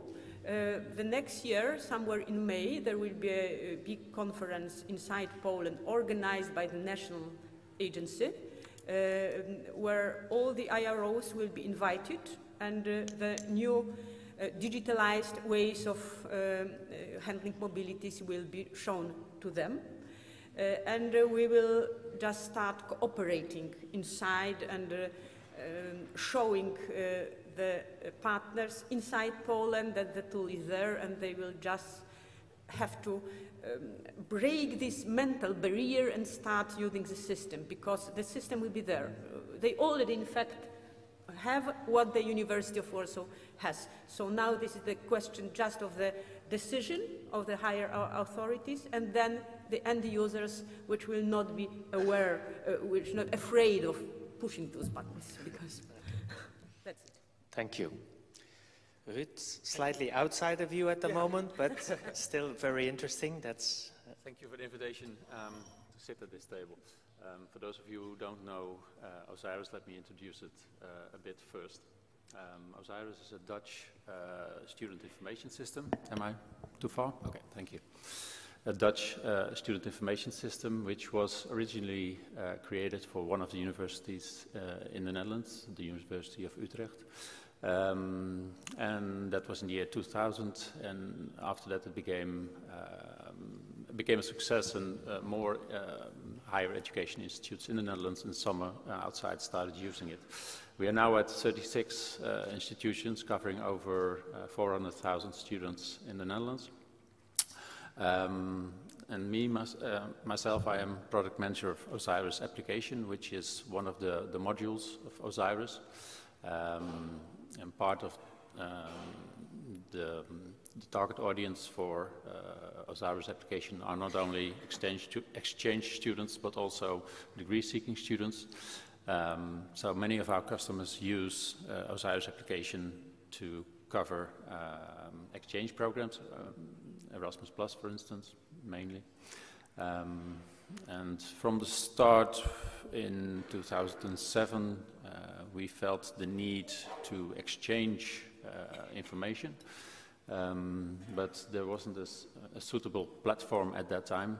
So when Erasmus Without Paper came into view, we were very excited that this was going to happen, because that's exactly the sort of platform I think in these days we need now. So we were very excited to join the network and to start implementing the APIs in 2019. Okay, thank you very much. So this is the general view of all the people. Let me point out again, and this should be very clear, that you have a difference between those providers who provide the student information system, which basically does the whole administration of the university, and which may or may not include specific mobility modules, which can then either done in-house or from a third-party provider. So you have to make the difference between the overall student information system, which may include mobility modules, or mobility modules on their own. Actually, we have more representations here, but not on the table. There is Cineca in Italy, which is cooperating with us. FS in Norway has now committed to implement everything for the Norwegian universities by the end of 2019. There is a high interest, and also a representative today, of Teradata, the American firm who wants to go onto the European market. We have Solenova, a Finnish provider, who is interested. And also Kion Turkey has now indicated that they want to do something about that. Just to give you an idea that the community of Erasmus Without Paper is actually going out. First of all, before I ask any questions, is there anyone who wants to ask a question already here about to them something? Because of course you are the people who are going to use it. Any question that you want to ask any of these people yet? If there is, raise your hand, and either I will come to you or you can shout out, whatever. So I will start with my own questions. One of the first questions I would like to know is, implementing EWP, has it been terribly difficult or has it been easy? Did you have to change some of your concepts, or was it from the beginning something that you were going to do or ready to do? Who wants to answer that one? Yeah. Start in the same way. Sorry. So, because we have been participating from the very beginning on. It was for us also kind of creation of the interfaces and everything. So I'm not the technical guy, but Georg, my colleague, has done a lot of work, and yes, it is a lot of work. So, but I think it has improved because now we have already finished connectors and examples and everything. So I think for the new participants, it will become less workload to do. But still, it's a technical thing. So that's maybe something that some universities are afraid of, that they do not have the resources for doing this. But that's the reason why we are here. Okay. Anyone else who wants to comment on this? Yeah, I mean, for us, I think more than the act of implementing those APIs, it was to figure out how do we include those things without disturbing the way it's happening currently. I think one of the examples while we were doing this trial day before yesterday is like the duration of the mobility. I mean, is it in weeks? In some products have in weeks, some have in days, some have in months. I mean, this is small stuff, but then the fact is there are certain concerns, certain clients that we interacted have. Some of them are completely aware what Erasmus can do. Some of them are scared that their entire data may go to the other partner institution. So it was trying to understand, or we took some time to understand how do we ensure the existing ways still continue, but at the same time the partners or the clients who want to use Erasmus try out with at least some of their partners can work in parallel. And that would create two different processes for them, because for majority of our clients, the cooperation is not with universities within Europe, it's also outside of Europe, right? So having two different processes, even though there's slight difference now, but having more defined two different processes, all that is a question mark that they have. So how do we make sure we let both happen was the biggest concern that we had. I think implementing is the fastest part once we decide, but deciding how do we go is I think, the toughest. Okay. Anyone else who wants to comment on this? Yeah. I might add something to it. On the one hand, you may say that Erasmus Plus is the same for everybody, right? There are some procedures, there are some recommendations, so it should look the same in every institution, but it does not. And not only processes differ, but also data you keep about your mobilities in your database, if you already do that differ. So when you start exchanging data with your partner, you all of a sudden see that, okay, what I thought that is quite natural, for example, to keep the date of the date of signing the agreement bilateral between institutions. So natural that I keep such a date in my database, but my partner does not regard this as natural. So what should I do? In my case, this field in the database is mandatory, so I have to have it. I will not be able to store the record without that data. What should I do? Should I change my database, or should I ask my partner to send something, well, different maybe, which will can be regarded as a signing day? So there are some such small details which, when you start designing, when you start implementing, for you are quite natural, but then you learn that, well, you have to look into what is natural for your partner. And only when you start really using the system, you will see those differences. That means that's quite possible that our APIs will have to be upgraded because of that. And that's okay. That's okay. We are open to that. Important is that you will start looking into those specifications as soon as possible and start talking with us as soon as possible, so we will get the specification ready for you before you start using it. So just we invite you for common discussions about what is the best way to exchange data. Okay. Anyone else? No? Okay. Any questions so far? So, of course, you can hear it. Now is your chance to help develop the software of all these people as well. So it's important to see that there's also a bottom-up approach rather than just a top-down approach. Even if we have theoretically many universities, up to 700 already in the system, just by counting all the different users, this doesn't actually mean that each of these users are going to use it in practice. How do you intend to make sure that your clients are actually going to use the EWP software? Do you have anything in place, or are you going to do anything special in that respect? Who wants to answer that? Yeah. The same direction.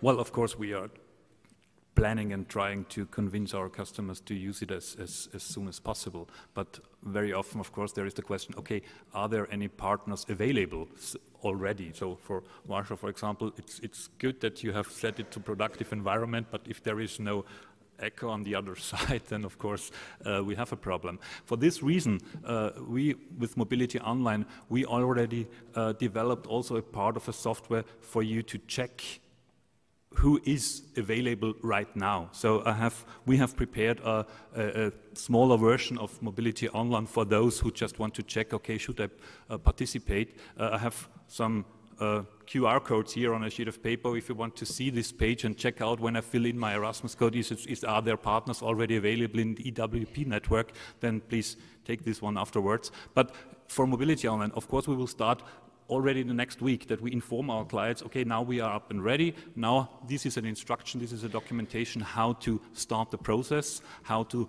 make the customization for offering your data to others. But of course, we have to ask you to get in contact maybe with partners of yours where you can find they are also available via EWP, that you have a counterpart to say, okay, let's test it together. So you are a partner, we both maybe are already using Mobility Online, for example, then you can, of course, already interchange the data. So it is there, but of course we need your help. And what we can do is only to give you the information, to give you the documentation, to give you the help, but still, you have to be the hero, not we.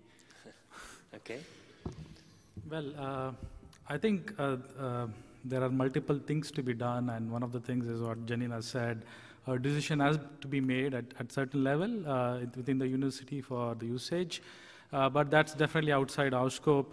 But what we are trying to do is to make sure, as I said, it's not only the partners within Erasmus, it's also outside of it. We're trying to make sure the work at IRO is in a way that's simple. You don't have to bother whether it's Erasmus or outside of Erasmus. We're trying to do looking at some concepts on that front, and hopefully that would make sure that you use Erasmus in some sense, right? So we're trying to look from that perspective till everything else comes up. Decision happens, peer pressure, people start using it, and all that. But from a product perspective, I think we're trying to make sure it's just simple e-nomination process where it's Erasmus. If it's fine, the tool will take the right way. If it's not, the tool will do the other way to it. Yeah. Okay. Any further? Yeah. Well, in our case, maybe it's easier than them because we have 25 clients only in Spain. Well, as we work is that we work very closely with our clients. We explain them how the project will work, how we show them a prototype, and they approve this prototype. That we involve them in all the process, in all the decisions that we made about how we will integrate Erasmus Without Paper with the mobility. Because the universities that work with SIGMA, they used to work on that way, yeah. And well, at the beginning of the year, we are preparing another meeting with them in order to explain and show, showing the solution working, and trying to convince them that I think that they are convinced, but trying to convince them that this is a project that if we don't use it, if there are not a lot of universities involved, it's not very, very useful. Yeah. We need a lot of universities that work and that exchange information with this network. I think that is the most important point to our universities to understand that this is the way. Okay. Now, if I may respond to that. What I think is, well, of course, getting the partners to use EWP is up to the higher education institutes themselves. What we intend to do with Osiris is to make use of EWP as low, the entrance as low level as possible. So I imagine, but we have to start implementing it yet, I can imagine that it will be EWP, or if it's not available, then another solution. So I believe EWP will actually sell itself, because using EWP will decrease the amount of work needed to perform the exchange. So I think that's the best way to sell EWP, because to show the ease of use. Yes, it's also important to realize that, of course, some of these providers have been in the project from the very beginning. There has been some project funds, but most of the development work had to be done from their own resources, because as you all know, Erasmus Plus projects do not pay out so much anyway. And of course, a new provider like Osiris will actually have to do it from their own costs as well. So it is a big investment for these people as well. So it's important to see that it is not just Europe is financing all this and so on. It doesn't work like that. So that's important to realize. And anyone who wants to intervene now? Yes? You want the mic?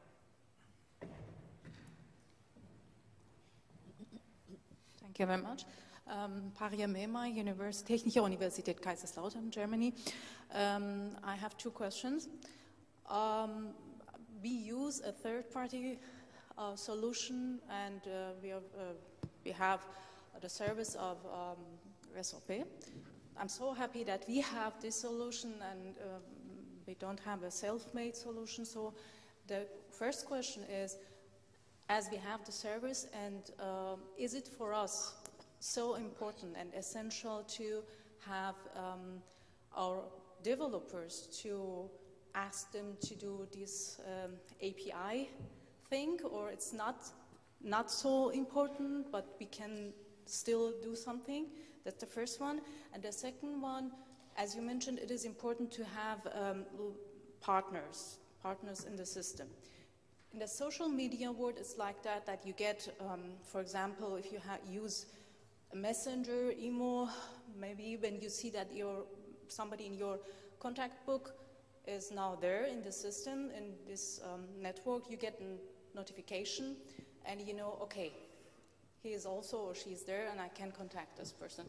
To my understanding, is it like that we can have this option to see if our partner is there, and maybe he is using also this and this, something like that? That would be nice to have, of course. So I think the first question, Gerald, is it for you again? Okay, so first of all, I think there is still a kind of a misunderstanding in this way, because it's very important to understand, and it's not only for Mobility Online, it's also for the others. The EWP functionality in third-party providers like we are, and our colleagues here from Move On, we have implemented, or we are implementing all these APIs for you. So you don't need, as a third-party customer, you don't need the assistance from your IT. This is the good news. Yeah? And the second one is, and it's still for free. That means we are doing all this workload for our clients and enable you to interchange this data. So you don't have to go to your IT department and ask them. We will get in contact with you, and we will show you how to start. And the second question is, again, good to my sheet of paper here, it makes sense to check it out, because this is a network. That means you have, or we already know who are your partners. We also know as a software now, we are also knowing have your partners already activated the EWP functionality in their system, independent if it's, again, Mobility Online or somebody else. And from this moment on, you will have in the list of your partner universities a nice green tick there and say, okay, they are now available for interchanging data. And then it's again your decision to say, do I want to interchange? Yeah? But that's the freedom that you have. So I think it's a very good situation for you. You have nothing, as a customer of third-party solutions, you have nothing to do, you have nothing to implement, you just have to activate it. And of course you have to trust that the other side is doing the same, and that's how it works. We need the partners, because if we do not have these partner universities starting with, then the network is not growing. Because for everybody it's more interesting if we have already 500 universities in this network than 3. So it's really, it's on your side if this, or if it's possible that this network is growing very fast. Yeah? So again, please just start. And of course we keep you informed. Okay. Anyone else wants to add something? Yeah, I think the first point is, other than trying out and seeing the demo from the vendors, the respective vendors for you, is to make a decision. Should we start using this, or should we do some sort of trial? Because as he explained, you don't have to implement anything. What you have to decide is you want to use it or not. And if you want to use it, do you want to change certain things that's happening currently with you in terms of process, in terms of way it works? If not, I think those are the things that needs to be decided. That at least from the third-party vendors like us, you have a ready-made stuff to be used. You need to make a decision to use it and then define how I'm going to define, because there are certain things that in our experience we found there are certain things our clients don't use it, right? Certain things that they need it. I mean, she gave an example of a data, right? Where a particular data is required, date in that example is not mandatory somewhere else. So how do we deal with all that, right? And try out to do a trial phase, figure that out, and then probably you should make a decision to continue use it in actual way. Yeah. As a project, we will also try and keep up the lists of universities who are using it, not only in terms of the third-party providers, but in general, exactly how this will happen, but we will make an effort to make this data available to you. Anyone else who wants to ask a question at this moment? Yeah? All right. Whoa, that was loud. Hi, my name is Matt. I'm from Uppsala University, Sweden. The Erasmus program is, of course, an extremely successful and hugely important program, but at Uppsala it is representing less than half of our outbound mobility. And for you, you have customers in Europe, but you also have customers in other countries. And EWP is, of course, requiring a lot of resources, and it's forcing you guys to change your developmental roadmaps. This is like a new thing that is requiring you to make decisions. So I'm interested, how are you presenting this as an added value for non-European customers?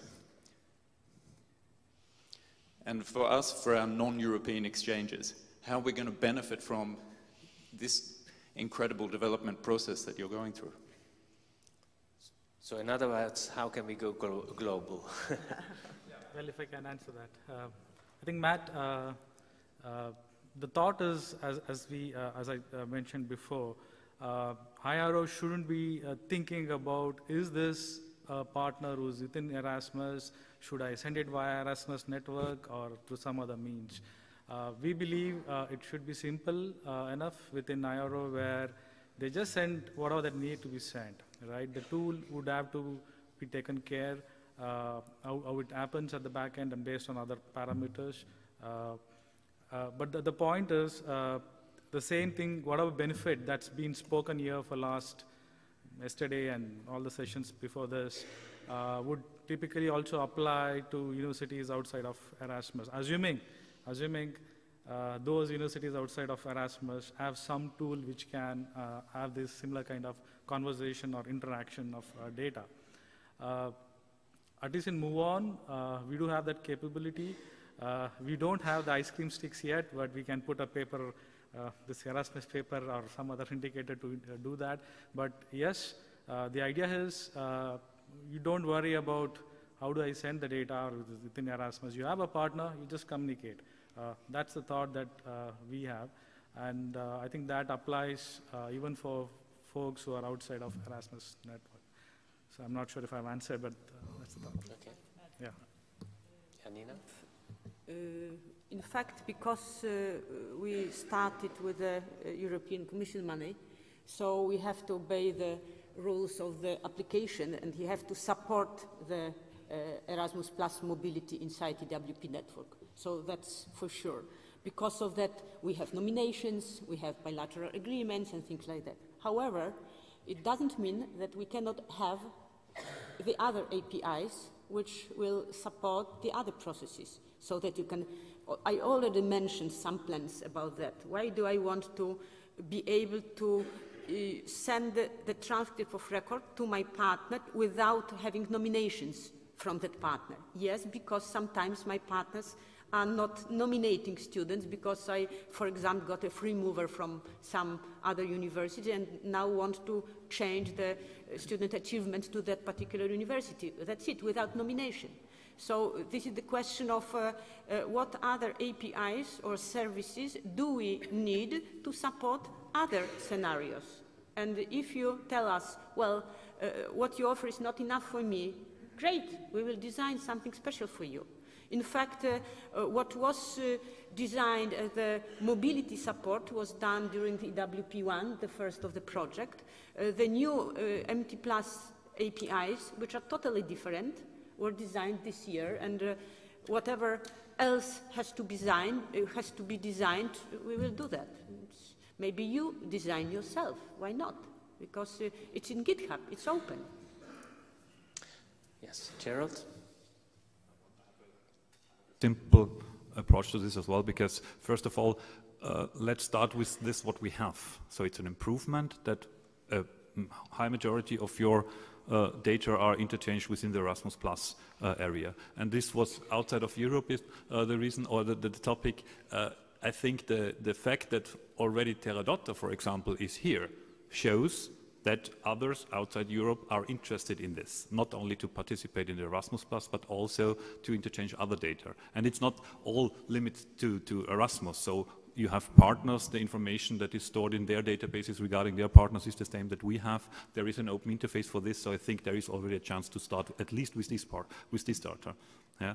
And what's coming then as a next is maybe we find of course at the moment, for example, we are very limited based off the subject codes and everything, yeah? But maybe we find another way of a format that we can interchange then the agreements with them in another way. Yeah? But at the moment, hey, we have a good start. There is already a high percentage then solved of exchange data, and if we see that this is successful and this helps the universities, then I'm sure that we will find then the solutions for outside Europe as well.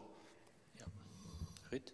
Part of the question also was how do we feel about we have to develop it, be moved that way. I think the amount of efficiency and quality enhancement that networks like EWP bring justifies any, not any, but justifies to a large amount the efforts we do into implementing them. So I think there's a clear business case to start using it and to widen it up outside Erasmus+. Yeah. Just one more, because it just reminded me that, well, there will also be other scenarios, not just mobility, like Erasmus Plus mobility. Now is the time when my university will start collaborating with 4 other universities. So there will be 5 universities offering the same study program. Clementina, how is it called? This university initiative? Oh, yeah. European University European University Initiative. And now you see what will be happening in the near future. We will have students which will do part of their studies inside of 5 universities. They will be our first target. We would like to be able to exchange student data between those 5, because otherwise how can we manage administrative burden, having students going every semester somewhere else and doing the same program in those different places. We would, Okay. So the beauty of Erasmus Without Paper is that it is an open network that can exchange any data, And it is a question of designing new APIs and people implement it. And then you can exchange, you could exchange financial data about the grounds, people are asking about that, or you could exchange accommodation data or whatever. If you have an API to do it, it can be done. And sky is the limit. The sky is the limit, yes. We're almost at the end of this session. Is there any other question that any one of you would like to ask? Yes, there's one question there. Because it's more important that the questions come from you, of course. Yes, hello. Mira de Moor from Artevelde University College in Ghent. We are a mobility online user. I was wondering this, about this yesterday, and then there was Janina mentioning that flows and pipelines. But when I saw the live demo yesterday, and will it imply a form of uniformity more, that everything will become the same? Because we, for instance, we don't have the step that there is a certificate of arrival. We do not have that step. So do you need our feedback to create other APIs or upgrading APIs? And if so, how many users will have to ask you that question, just based on one or 50?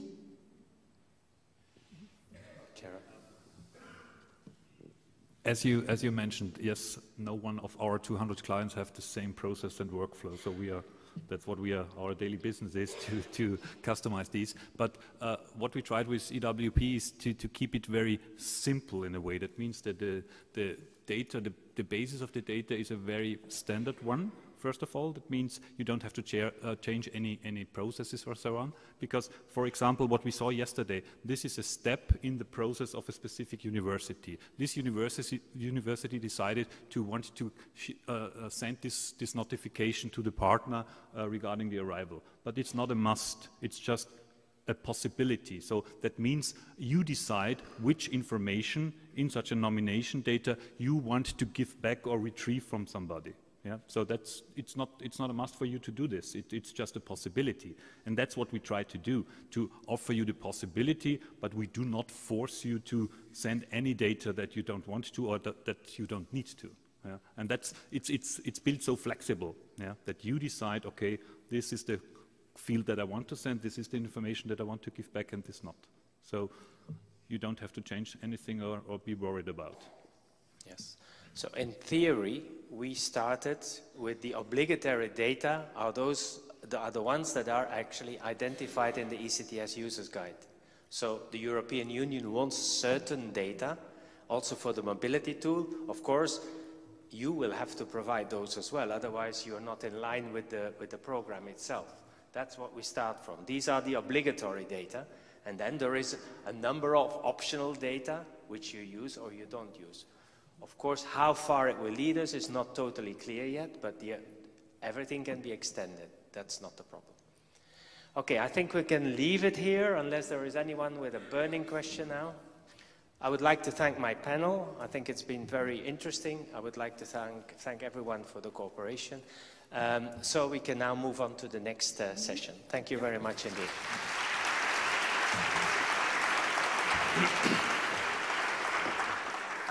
And our next speaker is from DG Connect, so the IT part of the European Commission. He will show us a slightly different approach to all of these things. So I would like to welcome Thomas Carlu to give his presentation. Thank you.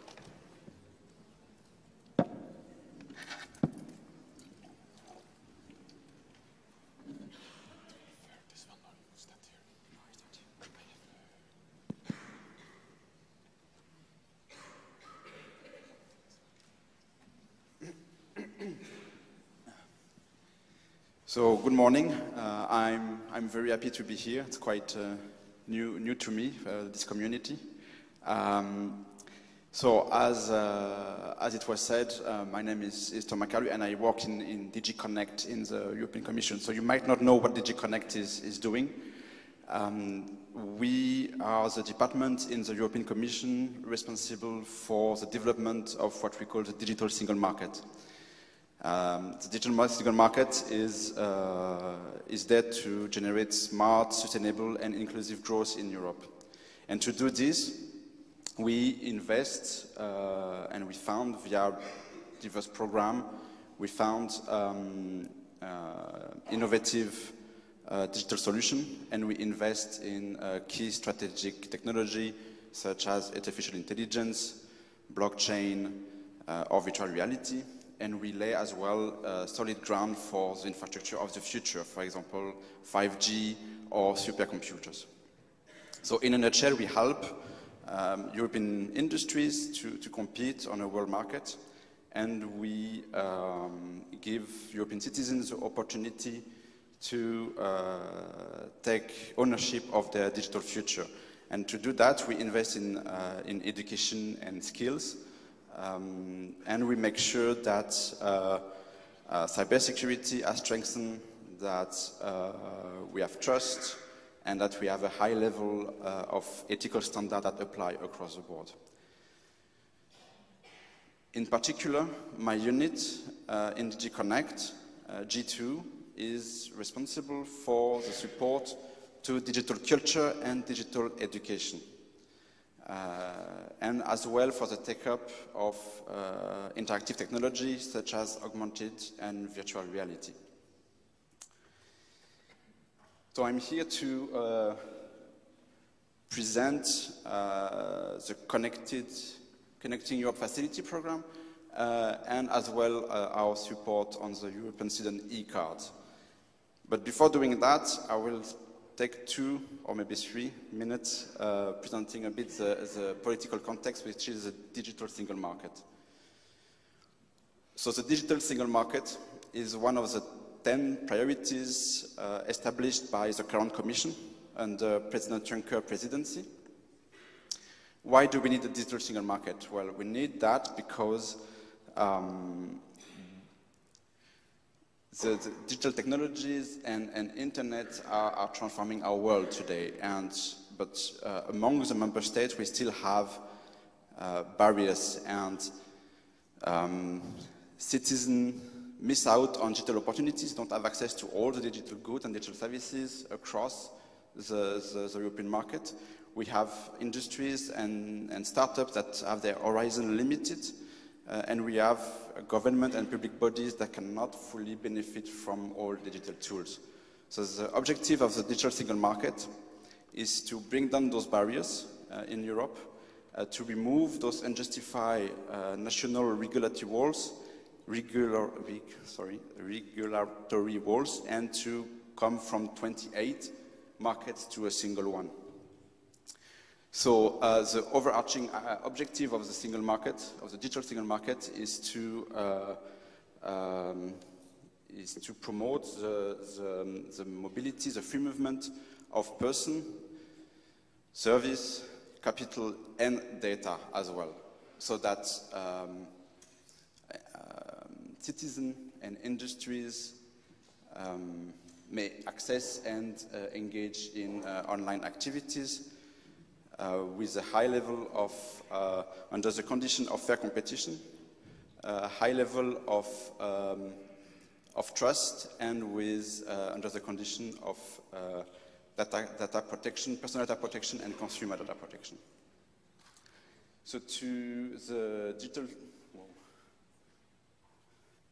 digital single market has 3 pillars. The first one is better access for consumer and businesses to digital services and goods, and there we can have as an example the new geo-blocking regulation for e-commerce, where you can shop online across Europe without being redirected to a shop in another member state.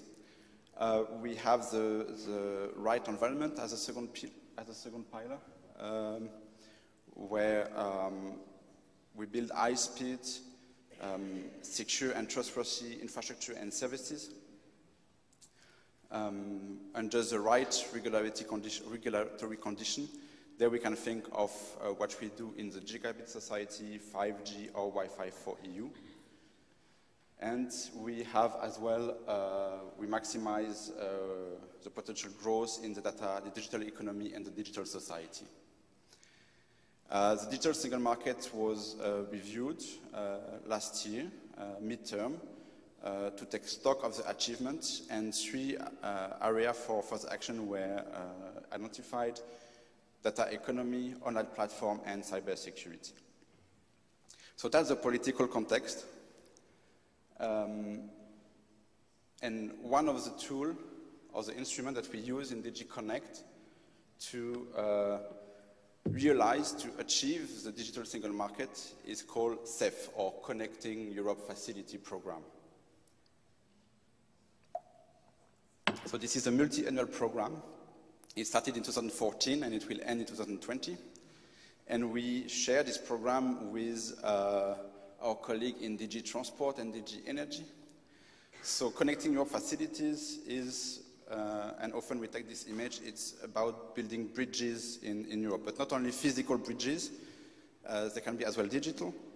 So the CEF is all about the seamless interconnection and interoperability of services in Europe. So you have that in transport and energy, where our colleague in those DG are responsible for developing the physical infrastructure and pipelines in those areas, and DG Connect is responsible for the digital part. CEF is funded with about 33 billion euro for 7 years, and telecom it's a bit more than 1 billion euro for the 7 years. So in CEF Digital, CEF Digital funds what we call digital service infrastructure, and those basically are so digital service infrastructure, and they offer services and solutions to businesses and end users, but always with interconnection and interoperability across Europe in mind. We have 2 kinds of DSI, so digital service infrastructure. We have what we call the sector-specific DSI, and we've built DSI in, for example, the health sector or in justice, in procurement, as well as in online dispute resolution. And we have what we call building blocks. And those building blocks, it's another type of DSI. They are not sector-specific, but they offer solutions to transversal, so they offer transversal solutions. For example, we have those building blocks that has been developed in CEF. We have the EID building block, which take care of the mutual recognition of electronic identity across Europe and across member states. We have the e-delivery building block, which is about the secure exchange of documents. We have as well e-procurement, e-signature for trust services across Europe, but and also e-translation for automatic translation. So it offers tools for automatic translation.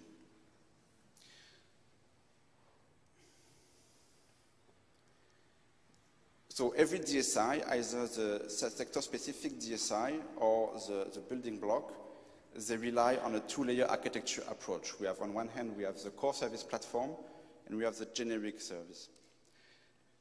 The core service platform, it's the core of the service, it's the core of the DSI. It could be either a central information system or a piece of software, it depends. But usually it's what fulfills the service and the needs for that specific DSI. So it integrates all the interoperability and security needs. We have as well the generic service platform, and those are about connecting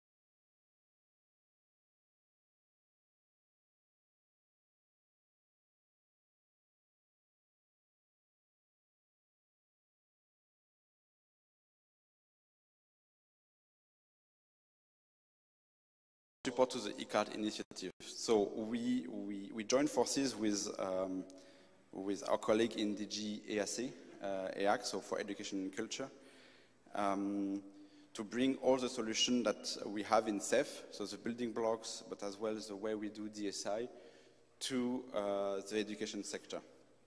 So so you know that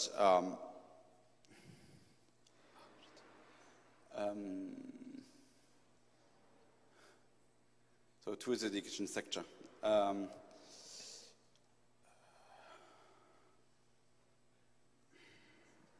Sorry.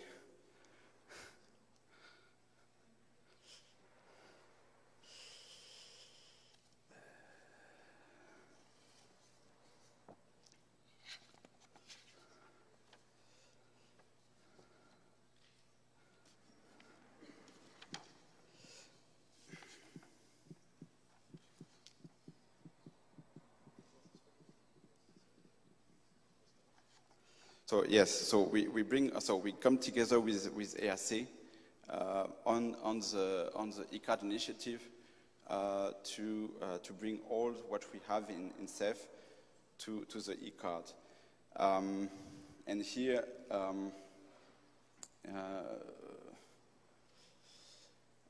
and what we see, where we see ourselves, DigiConnect is in helping the students to identify themselves in a trusted manner across border, and thus benefit from the once-only principle in higher education. And here we are, so here EID, one of the building blocks in CEF, is at the cornerstone at what we want to do, because students need to be able to authenticate, to use their own EID, so their national EID in any member state. And obviously one of the backbones, so the cornerstone of our intervention here is the EDAS regulation.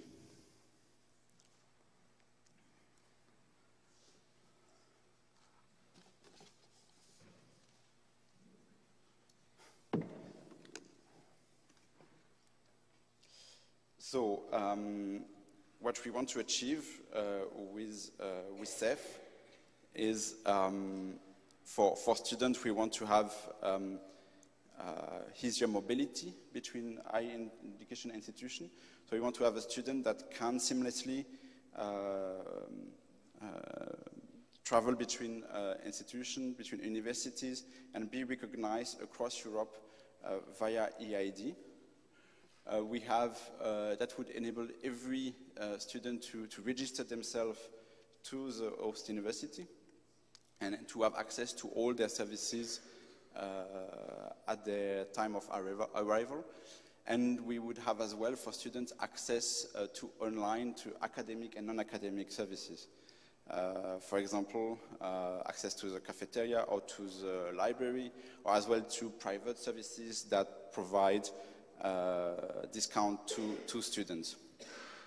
Because using EID and the EDAS regulation, we can recognize the status of, or the identity of the person and the status of the student.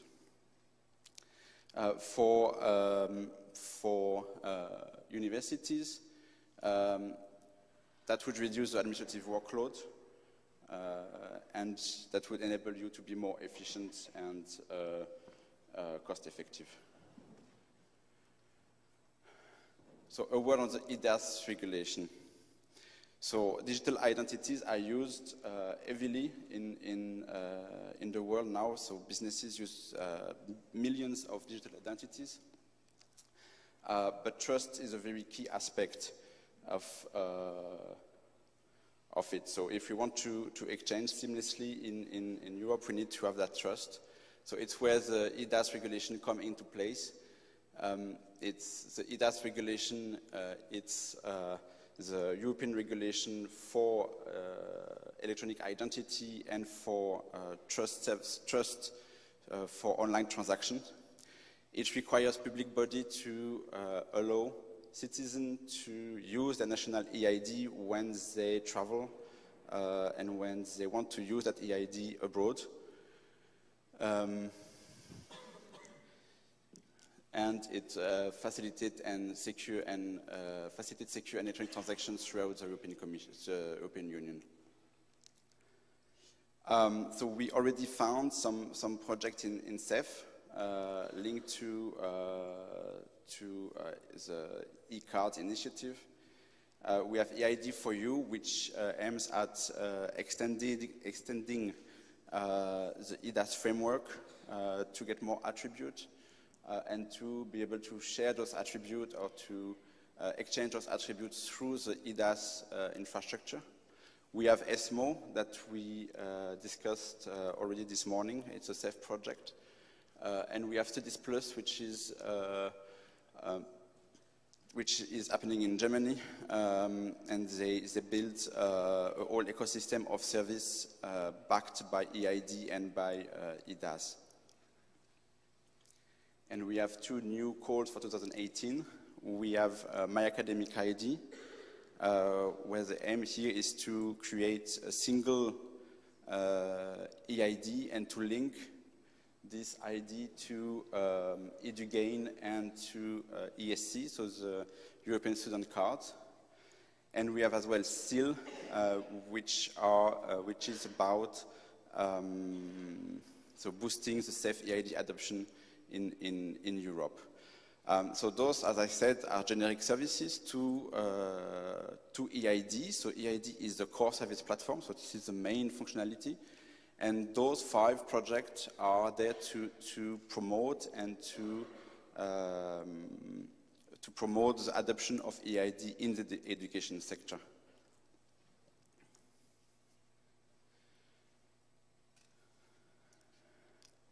So for the future, so as I said, CEF is until 2020. CEF is a funding program like Erasmus. We work on so there are funding opportunities either via call for tender or via call for proposal, and this is coming to an end in 2020. It will be replaced by what we call the Digital Europe program, where we will continue our work on the student e-cards initiative. So in a nutshell, we have, so what I've just explained you, we have the digital single market with the priority defined by the President Juncker. We have one of the instruments to realize this digital market is CEF, Connecting Europe Facilities, in which we have a part on digital. And CEF is about connecting Europe together. So it's about building bridges and making sure that interoperability and connection work in Europe. It could be applied to the education sector.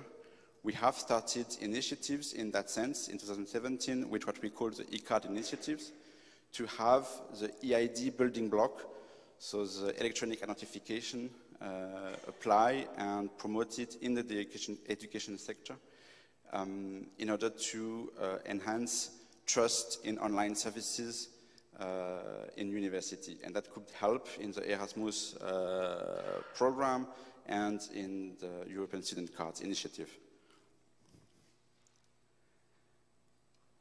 Merci.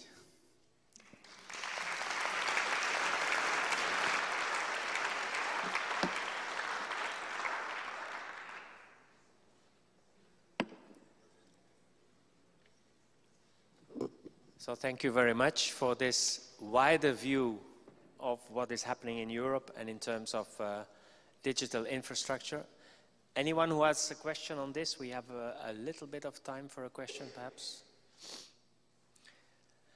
If not, then now it's the time to sort of wrap up a little bit. I think we've had a lot of people, very interested audience. We had a lot of presentations. Today we were able to look behind the scene a little bit in technical terms. And Janina showed that there are a lot of things are going on that you as a user will probably not be aware of, but that information is available and can be used by everyone, and it's important to see that. We've also seen how the various components can cooperate. we have already established quite extensively that, for example, OLA and the dashboard will be fully integrated into Erasmus Without Paper, and that's one of the key elements of it. But in addition, there are new APIs which are being worked out at the moment and which are going to enhance the capabilities of Erasmus Without Paper even more. One of these is, for example, having transcript of records without recourse to the whole cycle as such, and there are others as well. Janina has already shown some of that. We have also seen how the EWP hub hopes to become like a community where various projects, various pieces of software through the Open University Alliance, Open Source University Alliance, can work together and can be exchanged. So in a way, what we are creating is like an educational network. And this network can, in principle, exchange any data. So we have to be open to new users, to new possibilities. And Janina was already referring to some of them yesterday when she talked about public dictionaries being available. For example, it's not always easy to remember all those country codes. For example, what's the country code for Switzerland in 3 letters? Some people will definitely start hesitating, and I'm not even going to ask about Bosnia-Herzegovina. So, and yet all of these countries are directly or indirectly connected. This information is available all the time. We can make available such information through Erasmus Without Paper as well, and that's important to remember. And as you've seen, it also fits within the framework of the European digital infrastructure, and CEF is a very good example of how Europe as a whole is trying to build this infrastructure, make it easier, make it economically viable and also interesting. And this is the larger view. We are one sector, the educational sector, most specifically even higher education, but we have to see what's going on in other sectors and we have to align with them. And Erasmus Without Paper is also that. It's not only the project anymore that now deals with Erasmus Plus exchanges. It is, especially in the second year, especially in 2019, it's about much more. It's about reaching out to whatever we can make happen, whatever we can propose, and whatever we can find funding for. So that's important. So basically, Erasmus Without Paper is a network that uses applications to link your information in your databases and make it available to outsiders. Of course, this has to be done in a transparent way, in a secure way. We said that yesterday. It also has to be, it has to lead to trust. It should be, we've heard talk about trusted users, I've heard about trusted providers, but we have to have trust in it all. Actually, it is the keystone of Erasmus Plus itself. If you do not trust the courses taught in other institutions, then Erasmus Plus is not possible. This was the problem in the beginning. That's the basic problem, still here and there in terms of recognition. Okay. A network like Erasmus Without Paper can help to build this trust, to make it secure, make it digital, and in this way, usher in a new era of exchanges of information, not only exchanges of information, but also looking at new processes, at changing existing processes, at taking into account the diversity that undoubtedly will still exist in the future. But it's not because we use the same data that we actually also have to have the same processes. It's the result that counts. It's the final data that count, not how you reach them or where you get them and so on exactly. So it has to be a multitude of possibilities. And I think, to be honest, and as a coordinator, I'm very proud of that. And I would like to thank everyone concerned here, the team, especially also Paul and Frederik as local organizers. They have been very generous to us as well. But also you, in helping to build this into something that everyone will be able to enjoy in the future. So thank you very much for that. And on this hopeful note, we are definitely going to change the future, I think. On this hopeful note, I would like to close this conference. Unless Paul has something practical to say anymore, no? So make sure you go to the reception desk, ask for your certificates if you need them. Make sure that if you want to be on the city tour, you're on the list. And otherwise, I would say enjoy Ghent, even though it's a bit chilly. And I wish you a very good trip home back. Thank you very much indeed.